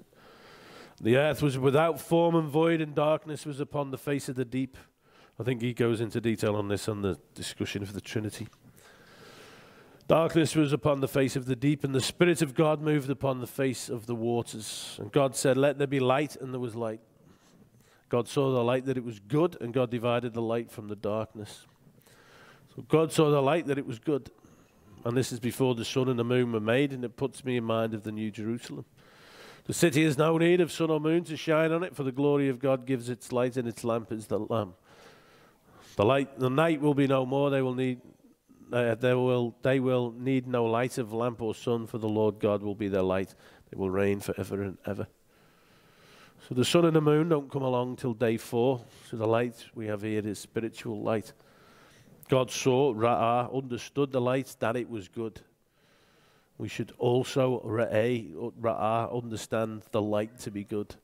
Isaiah 2:5 we read, O house of Yaakov, come ye, let us walk in the light of Yehovah. And to walk in the light of Yehovah is to walk according to his word. Your word is a lamp to my feet and a light to my path. Let me read in Isaiah 9:2. The people who walked in darkness have seen a great light, and this is a reference to Yeshua. Those who dwelt in a land of deep darkness, on them has light shone.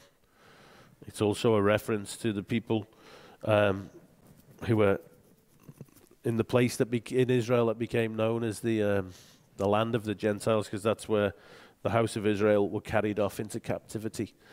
So those who had seen a great darkness have seen a great light, and this is Yeshua who came and preached there. Again, Yeshua spoke to them, saying, I am the light of the world. Who follows me Whoever follows me will not walk in darkness, but will have the light of life. So the Word is light, Yeshua is light. In the beginning was the Word, and the Word was with God, and the Word was God. And the Word was made flesh and dwelt among us. And we beheld his glory. The glory is of the only begotten of the Father, full of grace and truth. To reject the Word and dismiss it as the Lord is to dismiss the Messiah and to walk in darkness. And we've looked before at this only begotten. It means unique one. So, Yeshua, the Word made flesh. The Word is light. Yeshua is light. And for those who are Yehovah's people, a holy nation, the temple of Yehovah, the body of Messiah, we read, as you come to him, a living stone, rejected by men, but in the sight of God, chosen and precious, you yourselves, like living stones, are being built up as a spiritual house, to be a holy priesthood, to offer spiritual sacrifices acceptable to God through Yeshua HaMashiach. So we offer spiritual sacrifices, and we come back to this, and we come back to the fact that it all begins with the Olah. And we're priests who represent Yehovah, and we read, you are a chosen race, a royal priesthood, a holy nation, a people for his own possession, that you may proclaim the excellencies of him who called you out of darkness into his marvelous light. And it is Yeshua that brings us into the light. Yeshua spoke to them saying, I am the light of the world. Whoever follows me will not walk in darkness, but will have the light of life. And again, I mentioned it in part one when we were reading about the people who are putting across this idea that creationism is a threat and that the theory of evolution is amazing and stuff. And I said it's like there's a darkness to it. And I was just talking with JP in the break. We were talking about the fact that in these institutions and in public schools and stuff, there is this great darkness, and it is the kingdom of darkness. And maybe trying to go in there with the gospel message and the message, rather the message that Yehovah is the creator and stuff, is choosing the wrong battlefield, because it is the kingdom of darkness. And he likened it to trying to make white paint by starting with a tub of black paint and just adding white to it. I can see what he was saying. But the Lord says this, whoever follows me, and we know what it is to follow him, it's to completely surrender, to lay everything down, will not walk in darkness, but will have the light of life. He says, I've come into the world as light, so that whoever believes in me may not remain in darkness. Whoever believes, okay, this word pistuo, in the Son has eternal life. Whoever does not obey the Son does not see life, but the wrath of God remains on him. Again, here we see, to him, and to whom did he swear that they would not enter his rest, but to those who were disobedient? So we see that they were unable to enter because of unbelief. So when we read this, I have come into the world as light, so that whoever believes in me may not remain in darkness. We can see that to believe is to obey. Belief, having faith, and obedience is synonymous. Whoever obeys me does not remain in darkness. So there's a lot of people who think they walk in the light, but they don't, because they do not obey him. And the psalmist says, it is you who light my lamp. Yehovah, my God, lightens my darkness. You can put your trust in false gods. You can create a god of your own vain imagination, but you will still be in the dark. He says, whoever will follow me will not walk in darkness, will have the light of life. He said to his disciples, if anyone will come after me, let him deny himself, take up his cross, and follow me. This is not taken on board by many people at all. So many people who claim to be Jesus's, claim to be Yeshua's, who claim to be walking in the light, who claim to have the promise of life eternal. It's just completely lost what Yeshua is saying here. Don't let it be lost on you. Whoever would save his life will lose it. And that's the problem with so many people. They don't want to let go of the life that they've got, that they just like, oh, I'm not gonna, I can't turn me back on that and this. Yeshua says, whoever loses his life, dies to self, lays it down for him, he will find life. Whoever will lay down his life and complete surrender his life, whoever is humble will have life. Again, we come back to this idea of bringing the offering and the ola, which is completely surrendering. Romans 12:1. Present your bodies as a living sacrifice, holy and acceptable unto God. At one time you were darkness, but now you are light in the Lord. Walk as children of light. The fruit of light is found in all that is good and right and true. Try to discern what is pleasing to the Lord. Romans 8 says this. The mind that is set in the flesh is hostile to God, for it does not submit to God's law. Indeed, it cannot. Okay, this is talking about stiff-necked, not humbling yourself. And those who are in the flesh cannot please God. Those who are in the flesh cannot please God. Those who are in the flesh are in darkness. They don't have the light of life. Those who refuse to surrender and walk in accordance with Yehovah's teaching and instruction cannot please Yehovah. They are not children of the light. Walk as children of light. For the commandment is a lamp, and the Lord is light, and reproofs of instruction are the way of life. Walk as children of the light. Walk according to the word. I can say for definite that I recognize a part of my life when I was walking in darkness, when I was not surrendered to Yehovah to walk in his word. And the difference is unbelievable. When I found out about his commandments still standing, it was just an amazing thing. And the contrast is just incredible, and I'm sure there's lots of people here and lots of people watching it who can testify to the same thing. That when you look back at your past, you can see, wow, you can almost, it's like it's just covered in a horrible darkness. And I remember feeling it at the time as well, and not enjoying it. This is the message we have heard from him and proclaim to you, that God is light and in him is no darkness at all. If we say we have fellowship with him while we walk in the darkness, we lie and we do not practice the truth. And the truth, of course, is his word. To walk in the darkness is to walk contrary to Yehovah's word. But if we walk in the light as he is in the light, we have fellowship with one another, and the blood of Yeshua, his son, cleanses us from all sin. So if we walk in the light, that is, if we walk in accordance with his word, then we can be cleansed of all sin. To walk in the light, the Torah, is to truly have repented. Right, what is sin? Whoever commits sin transgresses also the law, for sin is the transgression of the law. To repent of sin is to turn from sin, to stop sinning. It is to bow to Yehovah. It is to be humble, to offer yourself as a living sacrifice. To walk in the light speaks of drawing near to Yehovah with the spiritual sacrifices, and it all begins with the Olah, which is complete and utter surrender. And I would say to anybody who's kidded themselves, anybody who's wrestling with sin in their life and justifying this, that, and the other, and thinking that it's all okay, then you have to really ask yourself, have you truly surrendered to Yehovah or not? This is where we should be. I have been crucified with Christ. It is no longer I who live, but Christ who lives in me. And the life I now live in the flesh, I live by faith, which, as we've seen, leads to obedience in the Son of God, who loved me and gave himself for me. Faith synonymous with obedience, which is synonymous with complete surrender. Therefore, if anyone is in Christ, he is a new creation. The old has passed away, and behold, the new has come. Speaks of dying to self.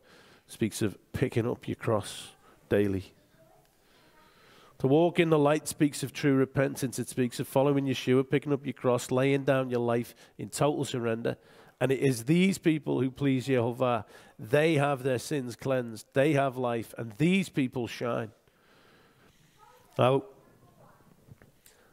Um,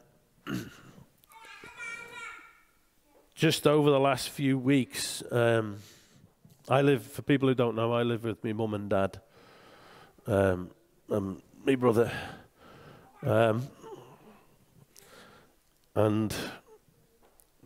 the Dudeks came and visited at my mum and dad's house.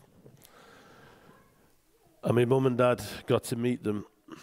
And this whole thing about light and shining and all this, they were really bowled over by them as a family. And so much so that they said, we would, before you go back to America, we want to take you out for a meal. And before they left, they said, make sure they know that we were very impressed by them. We think they're lovely people and a lovely family. And subsequently, I've had Keith and Brandon staying at my mum and dad's house. And again,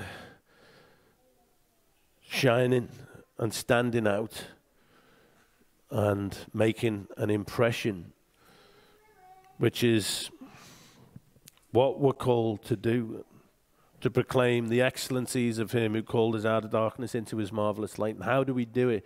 By being people who are completely surrendered, so that we can shine in a world that is full of darkness.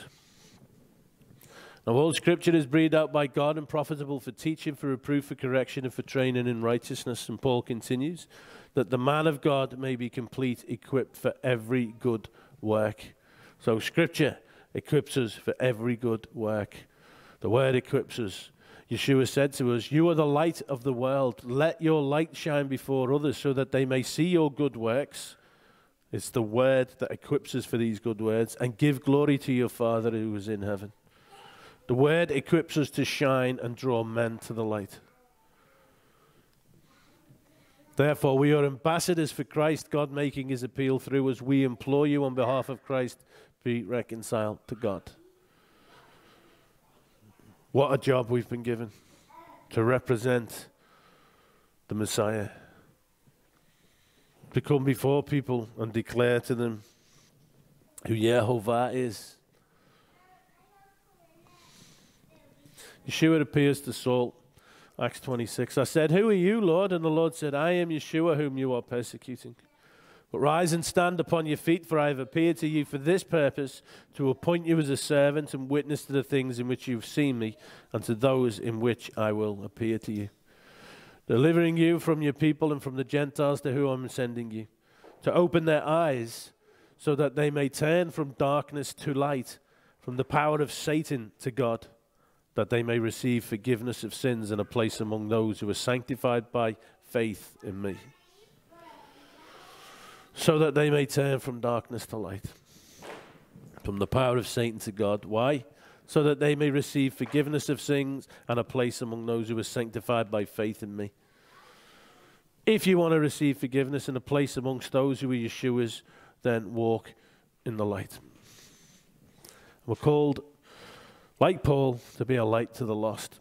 For so the Lord has commanded us, saying, I have made you a light for the Gentiles, that you may bring salvation to the ends of the earth. It's always been that Yehovah's plan that we should be a light for the lost. I, Yehovah, have called you in righteousness. I will hold your hand, I will keep you, and I will give you as a covenant to the people, as a light to the nations. Now, those drawn to the light, they repent. To repent is to turn from darkness to light. To walk in the light is to practice the truth, the Torah. Then we will have turned from the power of Satan to God. And we saw with Paul in Acts 26. Turn from darkness to light, from the power of Satan to God. We will have received the forgiveness of sins. Okay? If we walk in the light, the blood of Yeshua cleanses us from all sin. Those who are of the world, rather, are not drawn to the light. They remain in the power of Satan. We read, the God of this world has blinded the minds of them which believe not. Those who are of the world, not drawn to the light, is mentioned in John 3. This is the condemnation, that the light has come into the world, and men love darkness rather than light, because their deeds were evil. Everyone practicing evil hates the light and does not come to the light, lest his deeds should be exposed. But he who does the truth comes to the light, that his deeds may be clearly seen, that they have been done in God. So, don't be surprised that the world doesn't like the light. Don't be surprised that the world doesn't like you. Okay. He who does the truth, walks in the ways of Jehovah, comes to the light. Yeshua spoke to them again, saying, I am the light of the world. And whoever says he is in the light and hates his brother is still in darkness. Whoever loves his brother abides in the light, and in him there is no cause for stumbling. But whoever hates his brother is in the darkness and walks in the darkness and does not know where he is going, because the darkness is blinding his eyes, which is a call to love one another. God called the light day, and the darkness he called night, and the evening and the morning were the first day. Again, this is before the sun and moon came to be. But we know there is a spiritual connotation to the day and night. 1 Thessalonians 5. You're not in darkness, brothers, for that day to surprise you like a thief. You are all children of light, children of the day. We are not of the night or of the darkness. Colossians 1. He has delivered us from the domain of darkness and transferred us to the kingdom of his beloved Son, in whom we have the redemption, the forgiveness of sins. Children of the light of the day walk in the world, and they bring glory to God. They stand out and they shine, and they really do. And you might think sometimes that you don't get noticed, that you're not really shining that brightly.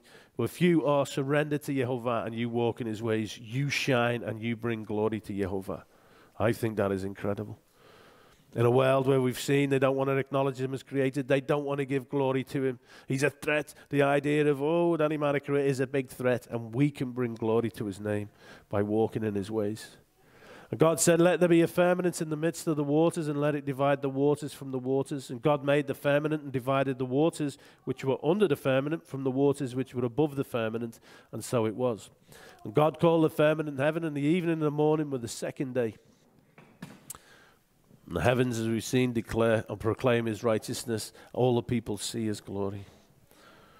And I come to just mention quickly, even in the morning of the second day, which is why, one of the reasons why we start our days in the evening and go to the next evening, and that's how we count. Well, the word for firmament is rakia, the vault of heaven, extended service, expanse. Bronze mirror, cast bronze, hard as cast metal mirror. So seen as this hard thing up in the sky. This is the ancient Hebrew conception of the universe. Seen here as well. Well, as you can see, the firmament is this hard structure in the sky. There's another rendering of it. God said, let the waters under the heaven be gathered together unto one place, and let the dry land appear. And it was so. God called the dry land earth, and the gathering together of the waters he called seas, and God saw that it was good. God said, let the earth bring forth grass, the herb yielding seed, and the fruit tree yielding fruit after its kind, whose seed is in itself upon the earth, and it was so. The earth brought forth grass and herb yielding seed after its kind, and the tree yielding fruit, whose seed was in itself after his kind, and God saw that it was good. And the evening and the morning were the third day. So life comes along on the third day, which is interesting.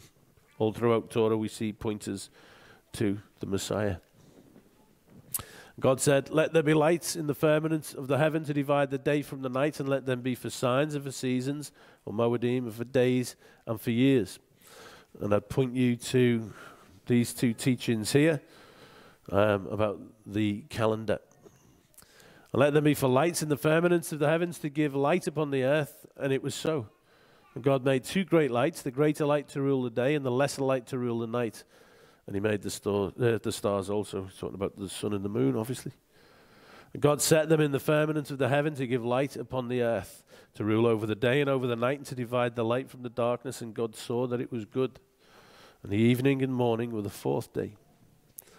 So God set them in the firmament of the heaven to give light upon the earth. Coming back to this picture of creation.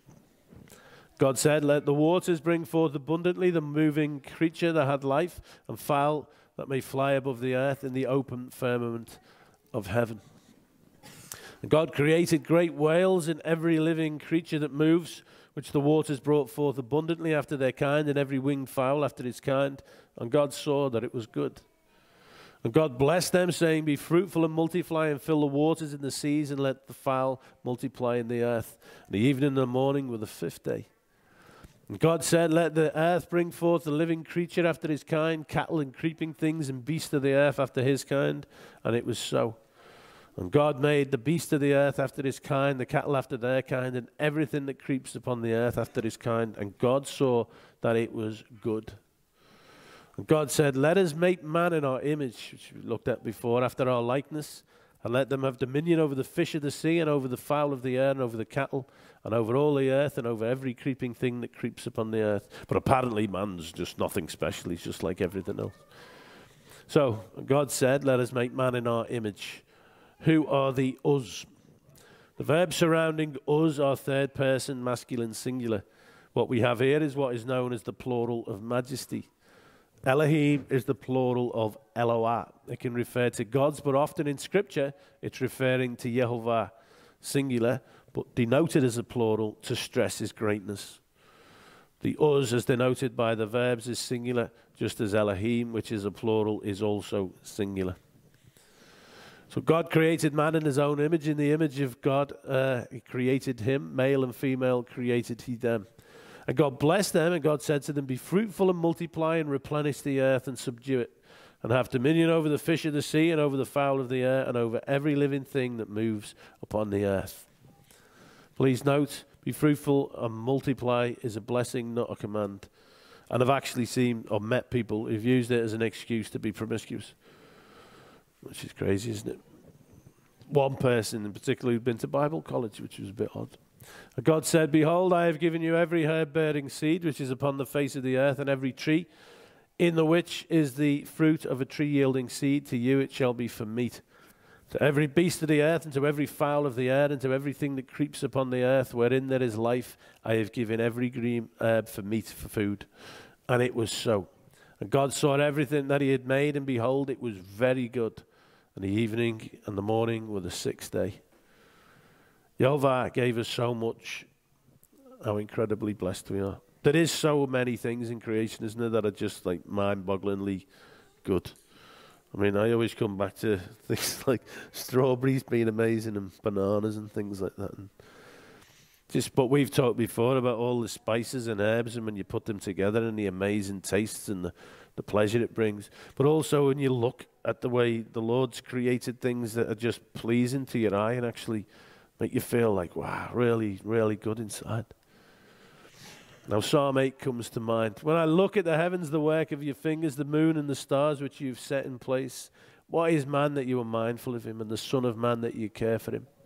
Yet you have made him a little lower than the heavenly beings and crowned him with glory and honor. It's one for all them scientists who say that he's not much of a thing at all. You've given him dominion over the works of your hands. You have put all things under his feet, all sheep and oxen, and also the beasts of the field, the birds of the heavens and the fish of the sea, whatever passes along the paths of the seas. So Yehovah has given us such an incredible privilege. But will we ascribe to him glory and give him thanks? And we come to the Sabbath. Thus the heavens and the earth were finished, and all of the host of them. And on the seventh day God ended his work which he had made, and he rested on the seventh day from all his work which he had made. And God blessed the seventh day and sanctified it, because that in it he had rested from all his work which God had created and made. So, pretty clear, it's the seventh day. Yeah, it's the seventh day, it's the seventh day. And the seventh day has always been Saturday. Even though people go to church on a Sunday. It's all very bizarre. These are the generations of the heavens and of the earth when they were created in the day that the Lord God made the heavens, the earth and the heavens. And every plant of the field before it was in the earth, and every herb of the field before it grew. For Jehovah God had not caused it to rain upon the earth, and there was not a man to till the ground. But there went up a mist from the earth and watered the whole face of the ground. And Jehovah God formed man of the dust of the ground and breathed into his nostrils the breath of life, and man became a living soul. And Jehovah God planted a garden eastward in Eden, and there he put the man whom he had formed. And out of the ground made the Lord God to grow every tree that is pleasant to the sight and good for food. The tree of life also is in the midst of the garden. Please take note of this. The tree of life is in the midst of the garden. And then as an add-on, and the tree of knowledge of good and evil. It seems like the tree of life got prime place. And a river went out of Eden to water the garden, and from thence it was parted and became into 4 heads.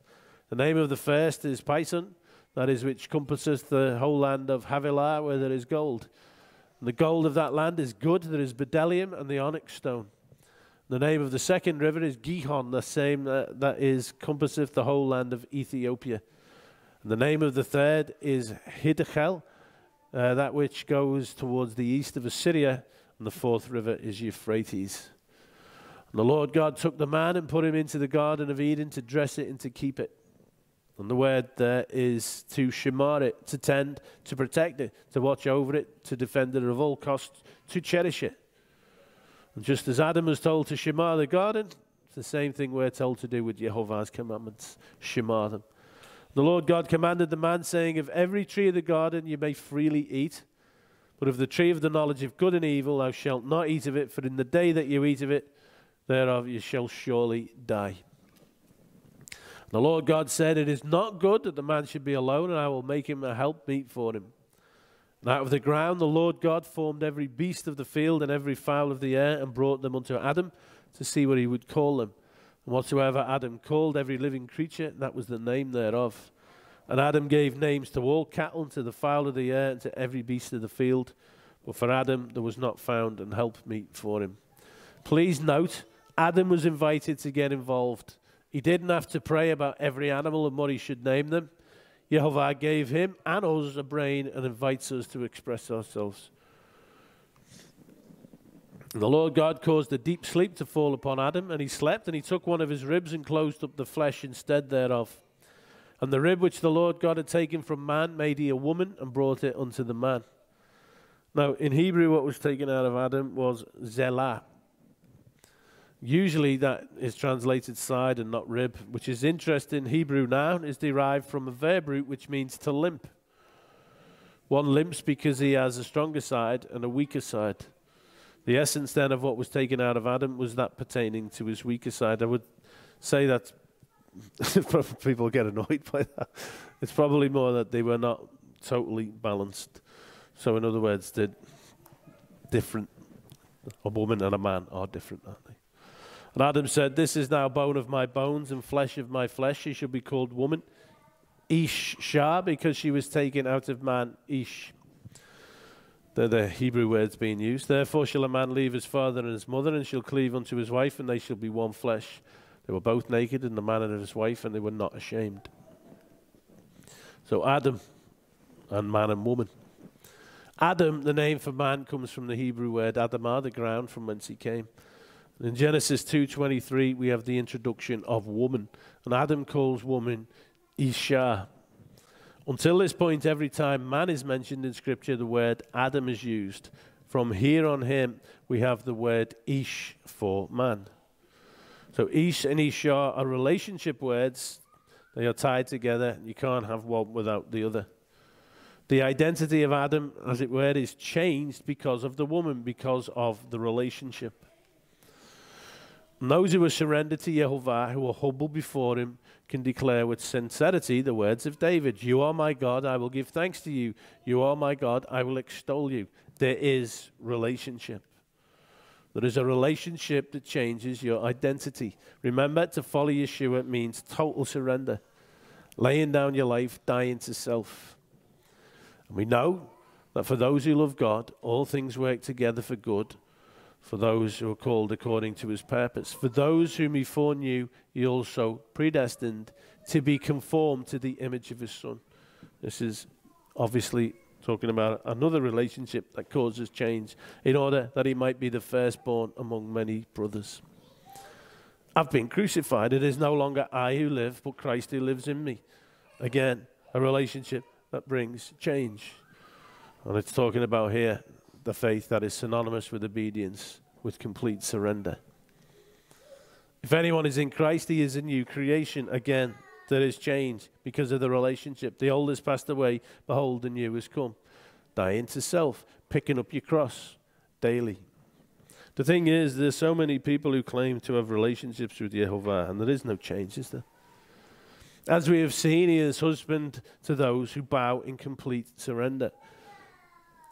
Your Maker is your husband. There is relationship, strong relationship. Yehovah Zavayot is his name. The Holy One of Israel is your Redeemer. The God of the whole earth he is called. But of course, the relationship is with those who come before him in complete surrender. Our identity is changed because of the relationship. But many folk like to claim they have a relationship with Yehovah. But most have not bowed in surrender before their Maker. They may label themselves as his people. Their identity may well be tied up in religious practices, but it is not changed by relationship with Yehovah.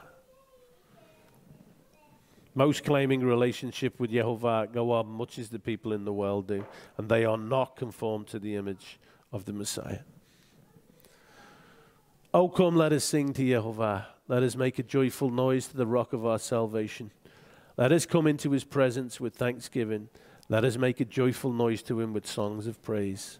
For Yehovah is a great God and a great King above all gods. In his hand are all the depths of the earth, and the heights of the mountains are his also. The sea is his, for he made it, and his hands formed the dry land. Oh, come, let us worship. Come, let us what? Prostrate ourselves and bow down, kneel before him. And the word used for kneel here is barak. Let us bless him. Let us bless Yehovah, our Maker. Let us humble ourselves before our Creator. He is our God. We are the people of his pasture and the sheep of his hand. And when we do that, and we come before him in complete humility, and the relationship exists, we are transformed. We are changed. So come, let us kneel before Yehovah our Maker and bless him. It's Bereshit part 3. The fall. Here we have the introduction of the serpent, Nakash. Hebrew word Nakash is the noun form of a Hebrew verb meaning to hiss or to whisper. And the verb can also, by implication, mean to practice enchantment, to use sorcery, to augur or divine. We read, now the serpent was more subtle, aram, naked, than any other beast of the field, which the Lord God had made. And he said unto the woman, yea, hath God said, ye shall not eat of every tree of the garden? So the serpent focuses Eve what she doesn't have. As God, yea, hath God said, ye shall not eat of every tree of the garden? So effectively, so I heard this command. Did Yehovah really tell you that you can't have from any of the trees in the garden? Which is, of course, not what Yehovah said. He pretty much said the opposite. The serpent takes the negative approach, focusing not on the vast array of options for food Yehovah gave Adam, but on the sole and simple exception. Also notice that in 2:16, it says that Yehovah actually commanded the man, but the serpent lessens the Creator's words by asking if God Elohim had said. The woman said to the serpent, we may eat of the fruit of the trees of the garden. She actually downplays what they can eat of. She says, we may eat of the fruit of the trees, as opposed to what was actually stated, we may eat of all trees. But of the fruit of the tree which is in the midst of the garden, God had said, you shall not eat of it, neither shall you touch it, lest you die. So Yehovah had not decreed that man should not touch that fruit. Why then did Eve feel that she had to add to Yehovah's instruction? As soon as you deviate from Yehovah's word, you're in trouble. If you add or take away or try to twist it, then it will not go well for you. So the serpent knows that she's not speaking with the authority of Yehovah. And the serpent said to the woman, you shall not surely die. For God does know that in the day that you eat thereof, then your eyes shall be opened, and you shall be as gods, knowing good and evil. And we've pointed this out before, but for anybody who's new to this, the serpent didn't actually lie. He deceived Eve with the truth. For a start, the following statement was not a lie. You shall be as gods, knowing good and evil. This is confirmed by Yehovah later. Yehovah God said, behold, the man has become like one of us in knowing good and evil. Now lest he reach out his hand and take also of the tree of life and eat and live forever. In the English translation, the serpent appears to lie, but the Hebrew is more revealing. Genesis 2:17, but of the tree of the knowledge of good and evil you shall not eat, for in the day that you eat of it you shall surely die. Surely die there is mot tamut.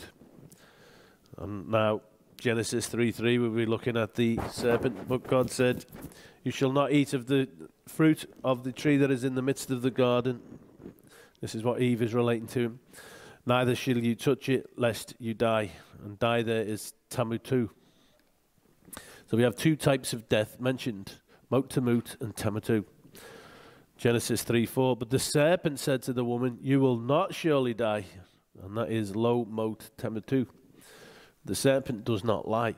He just tells Eve that she will not die in the sense that she expressed it, tamutu. Yehovah said that she would surely mot tamut, not tamutu. He uses the truth to deceive her. We see how these two types of death are identified in Scripture. In 1 Samuel 14:44, Saul said, God so do to me, and more also, you shall surely die, Jonathan. And this die here is mot tamut, and it's a reference to physical death, as is evident from the context of the text. Another example is found in 2 Kings 1:4. And in Isaiah 22:14, we see, Yehovah Zavaot has revealed himself in my ears. Surely this iniquity will not be atoned for until you die, says the Lord God of hosts. And that is tamutu. And again, from the context, we see that the word clearly refers to is spiritual death. So the serpent doesn't lie. Instead, he uses the truth to deceive. And given that the truth is the word, we can see that right from the beginning, the serpent has been seeking to deceive man by twisting the word, just altering it. The serpent deceives with the truth. It reminds me of this verse. Many will come in my name, saying, I am the Christ, and they will lead many astray. So they will come carrying his name in vain and falsely. They will declare that Yeshua, Jesus is the Messiah, but they will go on to lead many astray with ear tickling and the doctrines of demons. We've all seen it. We all know there's a vast number of people who've been completely led astray. They've had the word completely contorted and twisted to remarkable degrees, and as a result, indeed, many are led astray. And when the woman saw that the tree was good for food, and that it was pleasant to the eye, and a tree to be desired to make one wise, she took of the fruit thereof and did eat, and gave also unto her husband with her, and he did eat. So what we have here is a twisting of the word, this being led by desire, and we have a focus on what is off limits rather than on the amazing abundance that Yehovah has provided. Please note that earlier we read that Yehovah placed the tree of life in the midst of the garden. Genesis 2. Yehovah God planted a garden eastward in Eden, and there he put the man whom he had formed. And out of the ground made Yehovah God to grow every tree that is pleasant to the sight and good for food, the tree of life also in the midst of the garden, and the tree of knowledge of good and evil. In the Hebrew, it is only clear that it is the tree of life that is in the midst of the garden. So it's tree of life in the midst and the tree of knowledge of good and evil. It's not clear where the tree of knowledge of good and evil is. So according to Yehovah, it is the tree of life that is in the midst of the garden. But what does Eve say? The woman said to the serpent, we may eat of the fruit of the trees of the garden, but of the fruit of the tree which is in the midst of the garden, God has said, you shall not eat of it, neither shall you touch it, lest you die. So to Yehovah, the focus is the tree of life. That's what's in the midst of the garden. But to Eve, the focus is the tree of the knowledge of good and evil. Either Eve misidentifies the tree that she's not supposed to eat from and thinks that it is the tree of life that's off limits, the one that Yehovah says is in the midst of the garden. Or from her perspective, it is the tree of the knowledge of good and evil that is her focus. The way that the scripture works, there's no like just lazy putting together of words. Words are put together to teach things that it's all perfectly constructed. It's not just by happenstance. The fact that Yehovah mentions the tree of life in the midst of the garden, and she mentions that it's the tree of the knowledge of good and evil in the midst of the garden, I think speaks to a lot to us about Eve's perspective. To her, it is this tree of the knowledge of good and evil that is her focus. To her, it is this tree that is in the midst of the garden. So the fall here is a picture of the way many people claiming to be Yehovah's people fall. Because as we know, what we see after this is given to a husband, they fall and they get exiled. So many people fall. Why? Because their focus is not on the abundance of what Yehovah has blessed them with. They tend to focus on what leads to death, on things that Yehovah might say are off limits. I don't know, take an example. Can't have sex before marriage. And some people, that's all they're focused about. Oh, no. And they focus on things which leads to death. Instead of a grateful heart fixed upon Yehovah, that is a heart led by desire. But I really want this. This is what I want. Instead of keeping their eyes fixed on Yehovah, completely surrendered to him. And if you throw in a little twist into the word, you pretty much have a full recipe for disaster. Because when people want something and want to be led by desire, they're quite happy to accept a little bit of twisting of the word, not too ready to examine the truth behind it. There you have your recipe for disaster. It is interesting to note that the account of the fall includes adding to the word and twisting it. The serpent uses the word to tempt Eve into sinning. We also see the same approach with Yeshua in the wilderness.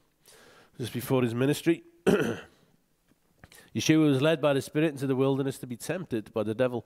And after fasting 40 days and 40 nights, he was hungry. The tempter came and said to him, "If you're the Son of God, command these stones to become loaves of bread." And he answered, "It is written, man shall not live by bread alone, but by every word that comes from the mouth of God." So when temptation comes, it is good to be able to turn to the word. Not a distorted version of the word, but what the word actually says. Often the enemy comes trying to get you to fall by misapplying the word. Then the devil took him to the holy city and set him on the pinnacle of the temple. There's a good example of it. And said to him, "If you're the Son of God, throw yourself down, for it is written, he will command his angels concerning you, and on their hands they will bear you up, lest you strike your foot against a stone."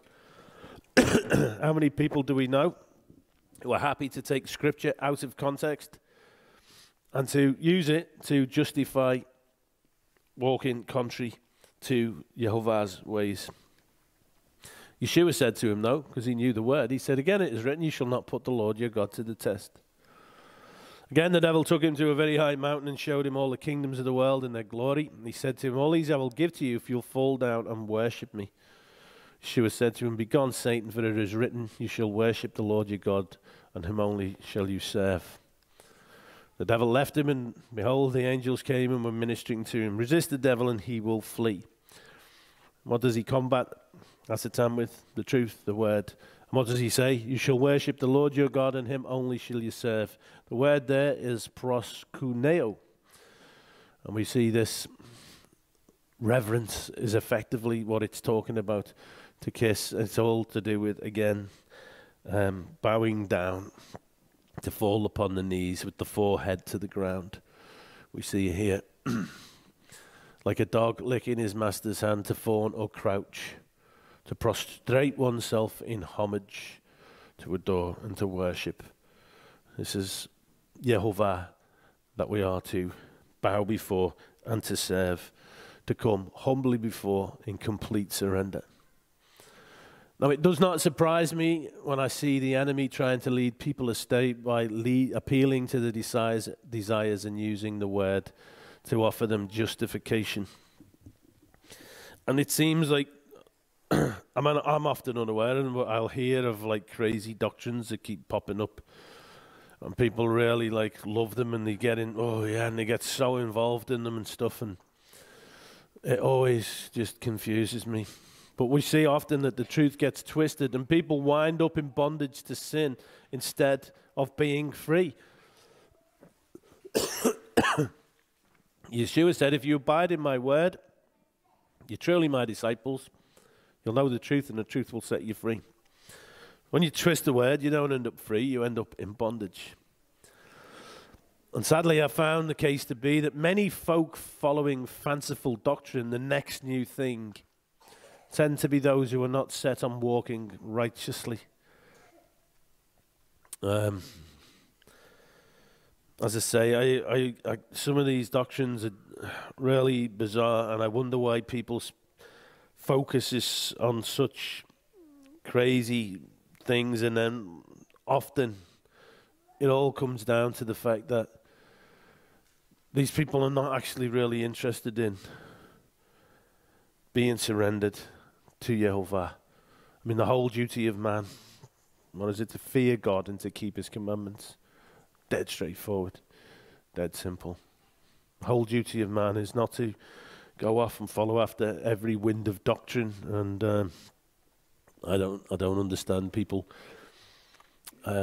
who do not recognize what it is that they're doing when they allow themselves to get caught up in all this strange stuff. So the question arises, how are you when temptation comes, when testing comes? Are you like Yeshua, it is written? Or you're a bit like Eve, who's added to the word, bent a bit, lets it be twisted a bit, led by desire? Blessed is the man who remains steadfast under trial, who endures temptation. For when he has stood the test, he will receive the crown of life which God has promised to those who love him. It is the genuineness of our repentance and our faith that is tested. And you're blessed if you remain steadfast under trial when you're tested under temptation. And let no one say when he is tempted, I'm being tempted by God, for God cannot be tempted with evil, and he himself tempts no one. Each person is tempted when he is lured and enticed by his own desire. Then desire, when it has conceived, gives birth to sin, and sin, when it is fully grown, brings forth death. So that's what the problem is, being lured and enticed by your own desire. Rather than dying to self in complete surrender, no, being led by your own desire. Now, when temptation comes, when you're tested, do you give in to desire? Do you disobey and make excuses? Oh, it was just too difficult, and it was this, that, and the other. Well, 1 Corinthians 10:13, no temptation has overtaken you that is not common to man. God is faithful, and he will not let you be tempted beyond your ability. But with the temptation, he will also provide the way of escape that you may be able to endure it. There is no excuse. What you're doing is making a willful choice to disobey Yehovah, to rebel against him, rather than to be completely surrendered to him. You just want to do what you want to do, and it's a choice that you've made. There is no, oh, I couldn't help it. Behold, and don't be surprised at the fiery trial. Don't be surprised if tests come along. Okay, and the word there for the fiery trial is purosis, which is a trial that tests the character. See where you're really at. When it comes upon you to test you as though something strange was happening to you. Peter writes this, wherein you greatly rejoice, though now for a season, if necessary, you're in heaviness through manifold temptations, if it's necessary to be tested. That the trial of your faith, being much more precious than of gold that perishes, though it be tried with fire, might be found unto praise and honor and glory at the appearing of Yeshua HaMashiach. That's for those who endure, not for those who make their excuses, couldn't help it, and are led by their own desires and basically fail to recognize Yehovah as their Lord and God. So those with a rebellious heart, something comes along that will cause them to stumble. There'll be odds with the word of Yehovah and will seek to twist it to make it fit whatever it is that they're comfortable with, or they'll dismiss it or put it to the back, whatever it is they have to do. They will turn their ear from listening to the voice of Yehovah, and they will fall. Those who are genuine will remain surrendered. Doesn't matter how tough it is, they'll just remain surrendered. They'll hold fast to the word. They'll look to Yehovah, grateful for the abundance of blessings, not like Eve, focusing on the little thing that's no. They will focus on the grateful, the abundance of things, and they will be grateful for all the blessings that Yehovah has brought their way. And they will worship him in humility. They'll walk in the light, and these are the people who will know life. And we read in Revelation 2:7, he was near, let him hear what the Spirit says to the assemblies. To him who overcomes, I will give to eat from the tree of life, which is in the midst of the paradise of God. The tree of life, which brings life. Now back to Genesis. When the woman saw that the tree was good for food, okay, it was pleasant to the eyes, a tree to be desired, all part of the reasons why the fall happened. Desire, pleasing. She took of the fruit thereof and did eat, and gave also unto her husband with her, and he did eat. The eyes of them both were opened, and they knew that they were naked, and they sewed fig leaves together and made themselves aprons. And they heard the voice of the Lord God walking in the garden in the cool of the day, and Adam and his wife hid themselves from the presence of the Lord God amongst the trees of the garden. The Lord God called to Adam and said to him, where art thou? Which actually translates, where did you go?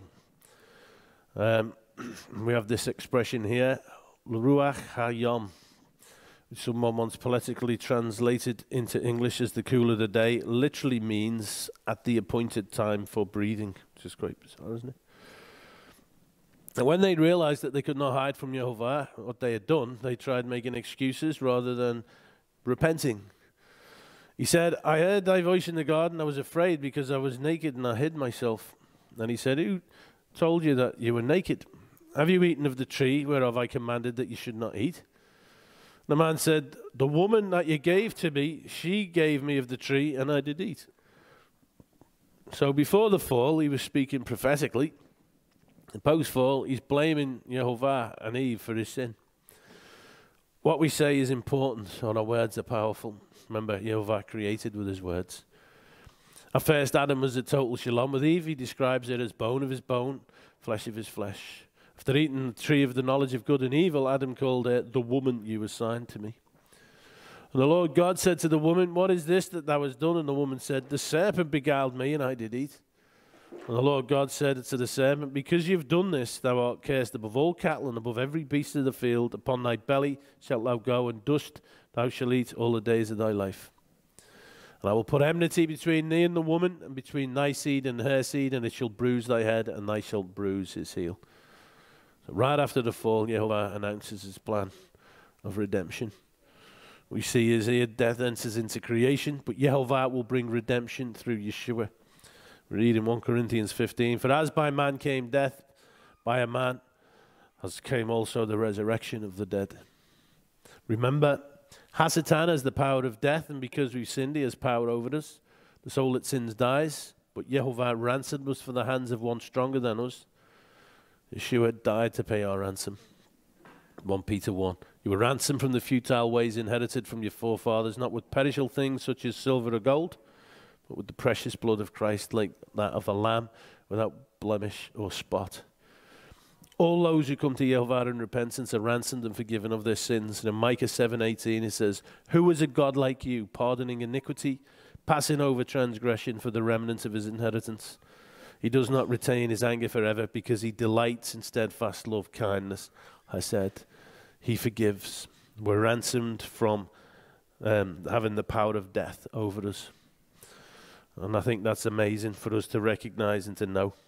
The God of all creation delights in Chesed. The God of all creation is merciful, and he is kind.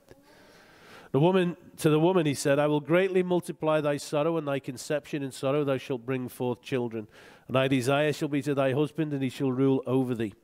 To Adam he said, because thou hast hearkened unto the voice of thy wife, and hast eaten of the tree of which I commanded thee, saying, thou shalt not eat of it. Cursed is the ground for thy sake. In sorrow shall thou eat of it all the days of thy life.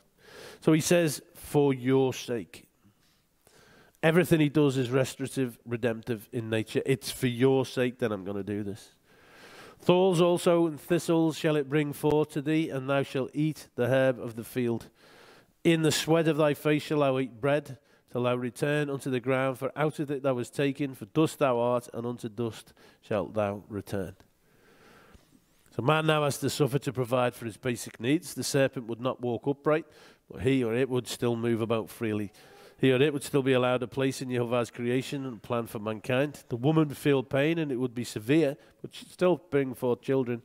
She would still participate in the divine plan for mankind to be fruitful and multiply. She would even bear the seed of Messiah. The man would have to work the soil and toil and sweat, but he would still have dominion over creation and rule over the earth. Yehovah is gracious. And Adam called his wife's name Eve, because she was the mother of all living. Unto Adam also and to his wife did the Lord make coats of skins and clothe them. The Lord God said, behold, the man is become as one of us to know good and evil. And now, lest he put forth his hand and take also of the tree of life and eat and live forever. Okay, comes the exile. Therefore the Lord God sent him forth from the Garden of Eden to till the ground from whence he was taken. So he drove out the man, and he placed at the east of the Garden of Eden cherubims and a flaming sword which turned every way to keep the way of the tree of life. And the trees of Eden currently in Sheol, according to Ezekiel 31, which is also in paradise according to Luke 23, Matthew 12:14. As we've said many times, this is a recurring theme in the Torah, indeed throughout the scripture. Man sins and is exiled.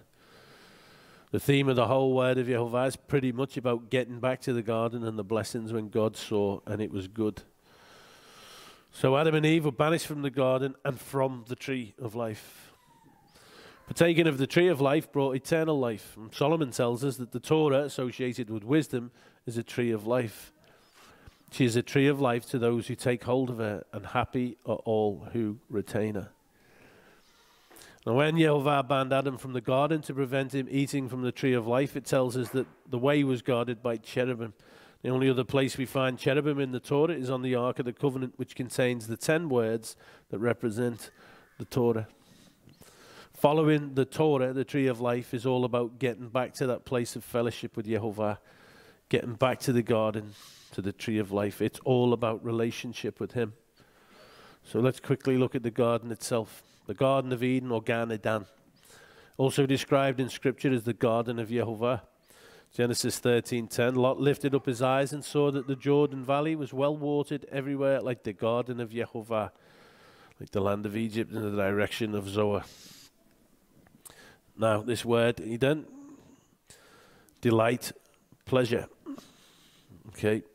The root word, the same as this word here, H5730.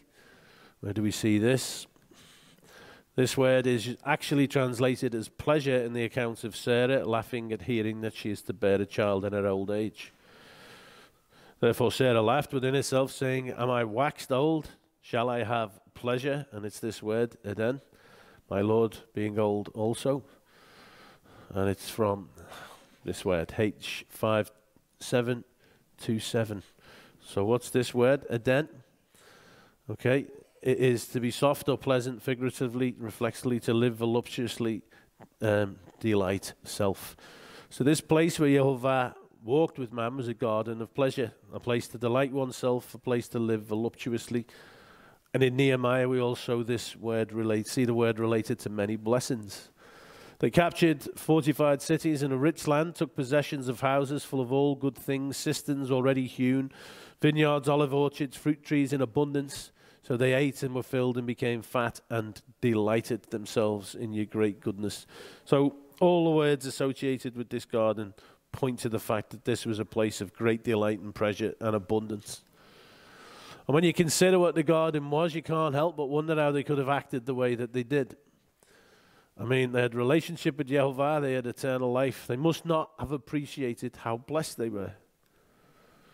And is it the same for us? I think it is important that we appreciate how blessed that we are. Gratitude is massively important. 1 Thessalonians 5, give thanks in all circumstances. This is the will of God in Christ Yeshua for you. Let them offer sacrifices of thanksgiving, declare his works with rejoicing. By him, therefore, let us offer the sacrifice of praise to God continually. That is the fruit of our lips, giving thanks to his name. So the message is clear. Disobedience leads to exile. In obediently following the Torah, we find our way back to the garden. Torah is a tree of life which leads to life eternal. Be careful to do all the words of this Torah. It is no empty word for you, but your very life. Blessed are they that do his commandments, that they may have the right to the tree of life and may enter in through the gates into the city. So, blessed are the obedient, the humble, those who wait on Yehovah, those who seek him, those who walk in the light. These have life. Again, everything points us back to Yeshua, who was the Word made flesh. He said, I am the way, the truth, and the life. Whoever obeys or believes in the Son is eternal life. Whoever does not obey the Son shall not see life. The wrath of God remains on him. We read it before. For as by man came death, by a man has come also the resurrection of the dead. For as in Adam all die, so also in Christ shall all be made alive. Death could not hold him because he was without sin. He rose on the third day, defeating the power of death. And in Acts 2:24, God raised him up, loosening the pangs of death, because it was not possible for him to be held by it. When you consider what Yeshua has done for us, then you cannot help but surely offer him thanks. Now let's finish by quickly reading through the accounts of Cain and Abel. Genesis 4, Adam knew Eve, his wife, and she conceived and bore Cain, saying, I have gotten a man with the help of Jehovah. And again she bore his brother Abel. Now Abel was a keeper of sheep, and Cain was a worker of the ground. Throughout Scripture, you'll see people who work, who are shepherds, are generally righteous people.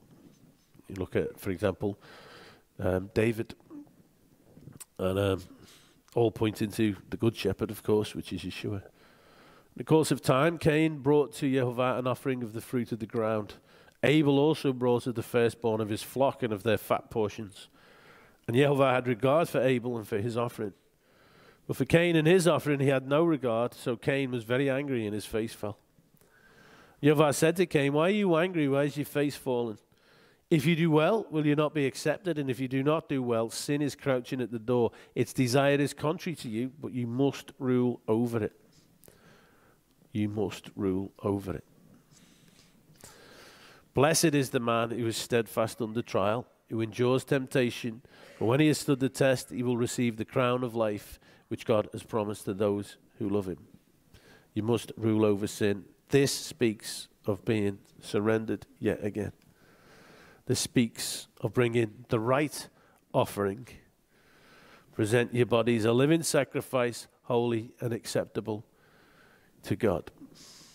Ascribe to Yehovah the glory due his name. Bring an offering and come before him. Worship Yehovah in the splendor of holiness.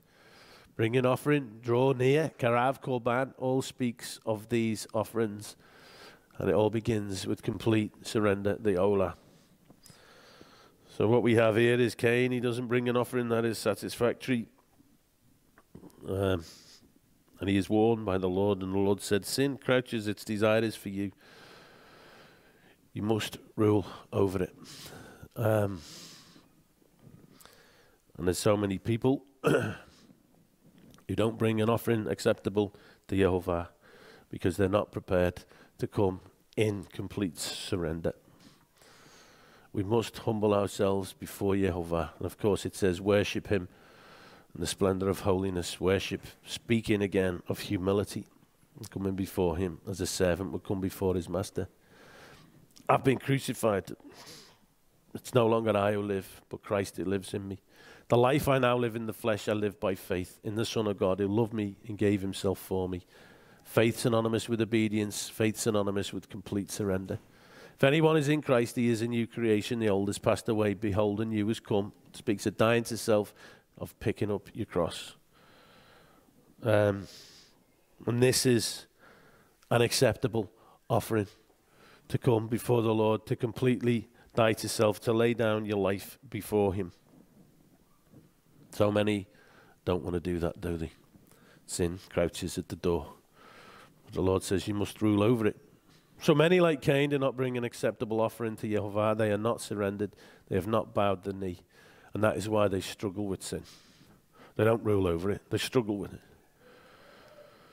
And when they're tested, they're led by desire. Just like Eve was. Saw that it was pleasant and good for the taste and desirable. They make excuses and they'll twist the word if they have to do that. They'll just, whatever shape or form they need to get it. And what do? They fall. Those who are genuine remain surrendered when tested, holding fast to the word, looking to Yehovah, grateful for the abundance of blessings. Again, gratitude. Worshipping him in humility, they walk in the light. They will know life. Life again. He who overcomes, I will give to eat from the tree of life, as it's in the midst of the paradise of God.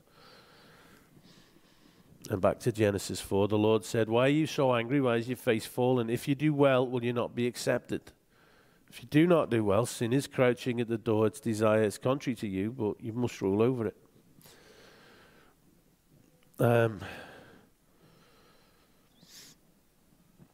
There's lots of people, isn't there, who kind of nurture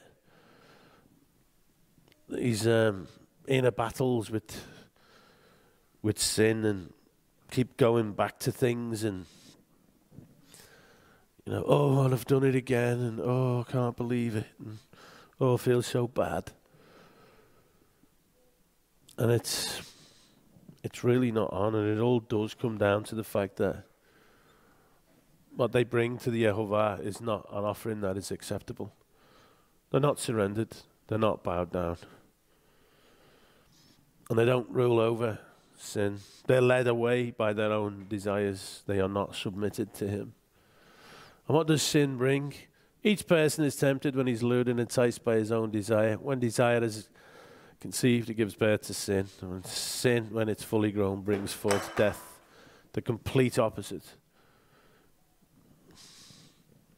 And when it comes, do you make excuses? You've got no excuse. No temptation has overcome you that is not common to man. God is faithful. He will not let you be tempted beyond your ability. So if you do give in to these desires, that is just a choice you've made. It wasn't beyond your ability to resist and say no.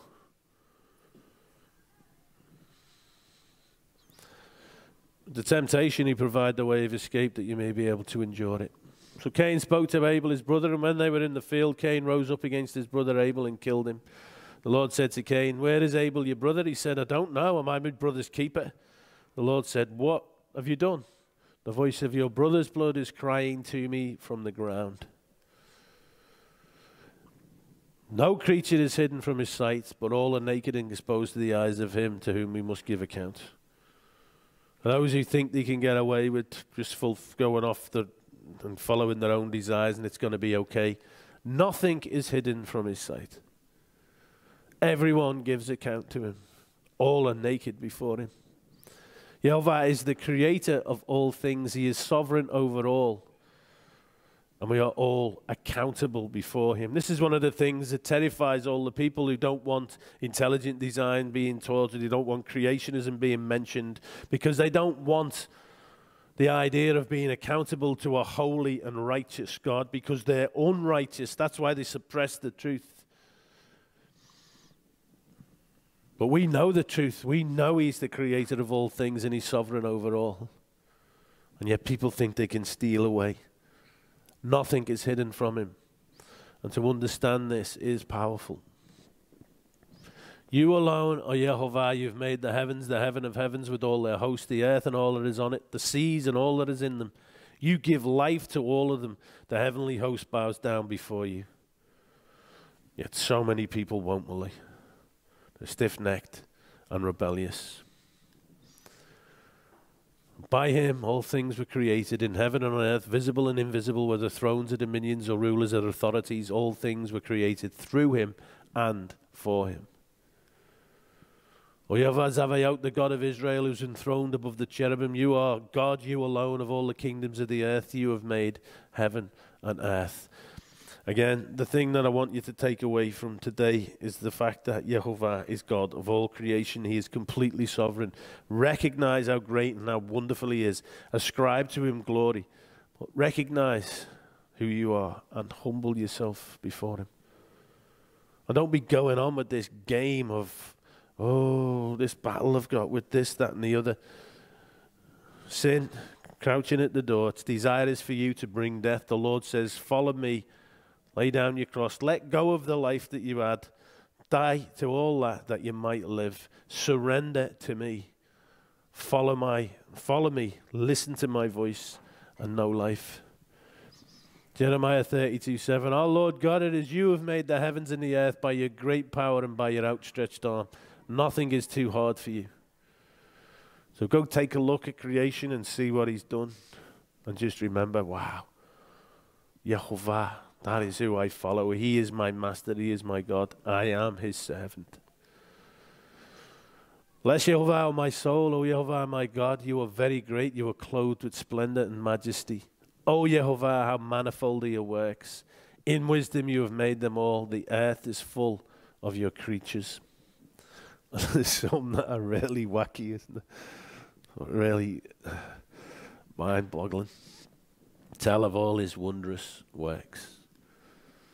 Thus says Yehovah, your Redeemer, who formed you from the womb. I am Yehovah, who made all things, who alone stretched out the heavens, who spread out the earth by myself, who frustrates the signs of liars, makes fools of diviners, and turns wise men back and makes their knowledge foolish.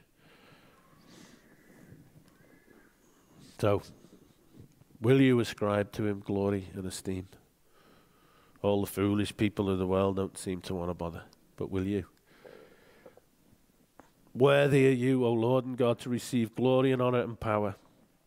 For you created all things, and by your will they existed and were created. We read, let all the inhabitants of the world stand in awe of him. And of course, when he comes back in glory, I imagine there'll be people standing in awe of him then. He spoke and it came to be. He commanded and it stood firm. Will you recognize who he is and bow before him, surrendered? That's the question. Shall we pray?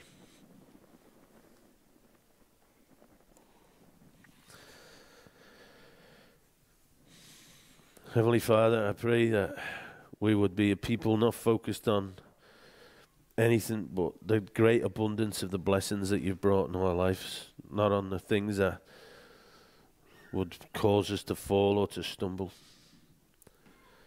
I pray, Lord, for people who, in this endless cycle of not ruling over sin, I pray, Heavenly Father, that they just stop messing about and just surrender to you completely. Lord, there's so many people in the world who don't recognize you as the creator of all things, but we know it. And we thank you, Lord, for what you have created. We thank you, Lord, that it is you who gives us life. We thank you, Lord, for the abundance of things. It just all speaks of how generous you are and how loving and kind you are. Lord, we love you. We thank you for this Sabbath. We thank you for your word. And we thank you for redeeming us and for bringing us life. Amen.